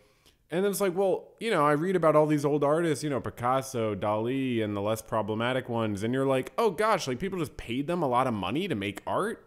It's like, I'm not like them. I'm not, you know, but maybe people still do that. So apparently Patreon and YouTube memberships kind of can serve the same function as like an old-timey patron type of thing. So it really does mean a lot. I mean, people literally just paying for the work I do, and it's a lot of work. So thank you so much. I'm going to start by thanking my wonderful supporters on Patreon, the people who are so nice enough to just actually give me money for this. So they are User, Elise, Joe, Miles, Lauren, Thulusaurus Rex, Gunther, Modest Maoist, Isaiah, Ariamon, Scott M, doing last initials, Luca. Well, I guess I'm only doing last initials if I notice that there's 2 people with the same first name. It's not a perfect system. Scott S, Isaac, Jack, SB, Ashley, Bennett, Pete, Kyle, Molly, Jameson, Brent, Mr. Moxie, Dependency Injector. I never noticed that one. Wow. Connor, John, Madeline, Benedict with a K. John. Oh, this is John L. That was John S before. Mr. Fahrenheit, Sophie. Sophie. Neither one have a last initial. Sorry, that's on you, Sophies. Nicholas, Nathaniel, Ryan, and Christian. Thank you so much, supporters on Patreon. Now let's go over to the YouTube members, where you can join too if you want to be a part of the YouTube members. Okay. Over at the YouTube members page, we have Jaden, Daisy Girl, Simply Snaps, who, as I've mentioned, actually was the script consultant with me on this video. Gave lots of insights, helped me with the script, And so, yeah, it also helps support the channel on the YouTube members page. So thank you, Simply Snaps. Thank you, Isaiah. 39% Weird. Gift Sparks. Pit Inhabitant. Wolfgang. And Robert. Thank you so much. Feel free to join these cool people, support the channel if you have money. No worries if not. I have a day job. I like it. I enjoy it. So no worries. It's all good. Now, lots of extra stuff for the channel supporters. More than ever, okay? Fuck. I forgot to do the joke where I was starting by reading the Walt Whitman book. And I've already recorded everything else. Fuck. No, it was gonna be so funny though. It wouldn't have worked. Well, it would have worked. Yeah, it would have worked. Anyways, I like Walt Whitman. You know, I was gonna find a poem in here. I mean, there's a lot of really good ones. The Dalliance of the Eagles. I remember reading that in school. I really like that one. It's beautiful. They don't have Leaves of Grass in here, though. I guess that's sort of its own book. Yeah, I read that a while ago. It is very long, so I get that it needs its own book. Walt Whitman is really an amazing poet. I really have enjoyed his poetry a lot. I hope he comes out with some new stuff. Was the Walt Whitman book in frame the whole time, too? Okay, I guess I didn't ruin the joke then if it was in frame. Okay. We got to keep this short or else I'm going to get fired. Extra stuff. I've mentioned this already. My conversation with Simply Snaps. We talked for like 2 hours, talked about all kinds of interesting ideas. You might find it really interesting. That's available for Patreon supporters, YouTube members. There's also behind the scenes footage video. It's like almost an hour. I haven't finished cutting it yet. But I'll try to get it down to like half an hour. It doesn't actually have to be long at all. But it shows like my whole process. And it's really interesting. And there's also like me joking around and having a good time while I'm editing and stuff like that. So there's all kinds of different insights there if you feel like checking it out. Behind the scenes footage video for channel supporters. Honestly, if you're a video essay maker or you want to be, I think it's actually kind of helpful. I don't know. It's just my method, but it might be kind of helpful. There's also a video where I'm responding to all the community post responses about like asking me my thoughts about the show and blah, blah, blah. All these things I never got a chance to mention in the video because it was just such a short video. I just couldn't squeeze things in. So that's a whole extra thing. I don't know how long that is. I'm going to record that later today. It's currently Wednesday. Video's coming out Friday. Okay, and there's then a small mini essay, just like very short, and it's extra thoughts about masculinity that I like couldn't fit in the video. I was just writing a bunch about masculinity for a few days when I was doing that section. And it's kind of weird. I don't really recommend it, but it's a little interesting. Some extra thoughts about masculinity where I answer the question, am I more or less masculine than Dwayne "The Rock" Johnson? Support the channel and read that essay to find out more. And yeah, that's pretty much it. Check out the other videos on this channel. I put a lot of work into them. I enjoy this. This is a very fun pastime. I've never had so many people look at things I make and listen to things I say before, so I'm really enjoying this, and I hope you are too. I do live streams. I'm going to stream in about a week on YouTube, and we will all have a great time. Please come hang out if you feel like it. It'll be on the side channel. If you aren't there live, you'll be able to watch it if you want to. It honestly should be pretty fun to watch even not live, because I have a lot of things prepared to talk about. I do have a Twitch, but I don't really like using Twitch, and I'm probably going to try to stream more on YouTube in the future, because now, you know, I just have a bit of an audience, and it would be nice to engage with you all more. Maybe just hang out and play chess, talk about the videos, stuff like that.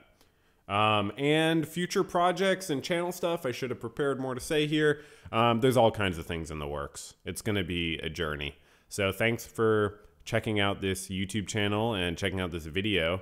And I'm pretty much done here. So I'm going to move on to other things with this channel. I'm going to move on to other, you know, non-Better Call Saul and Breaking Bad related things.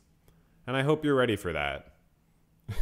Because there's a lot of stuff going on in the world, you know, and we don't want to get too hyper-focused on one area to exercise our sort of thoughts and feelings. We want to exercise our thoughts and feelings in as many different domains as we can.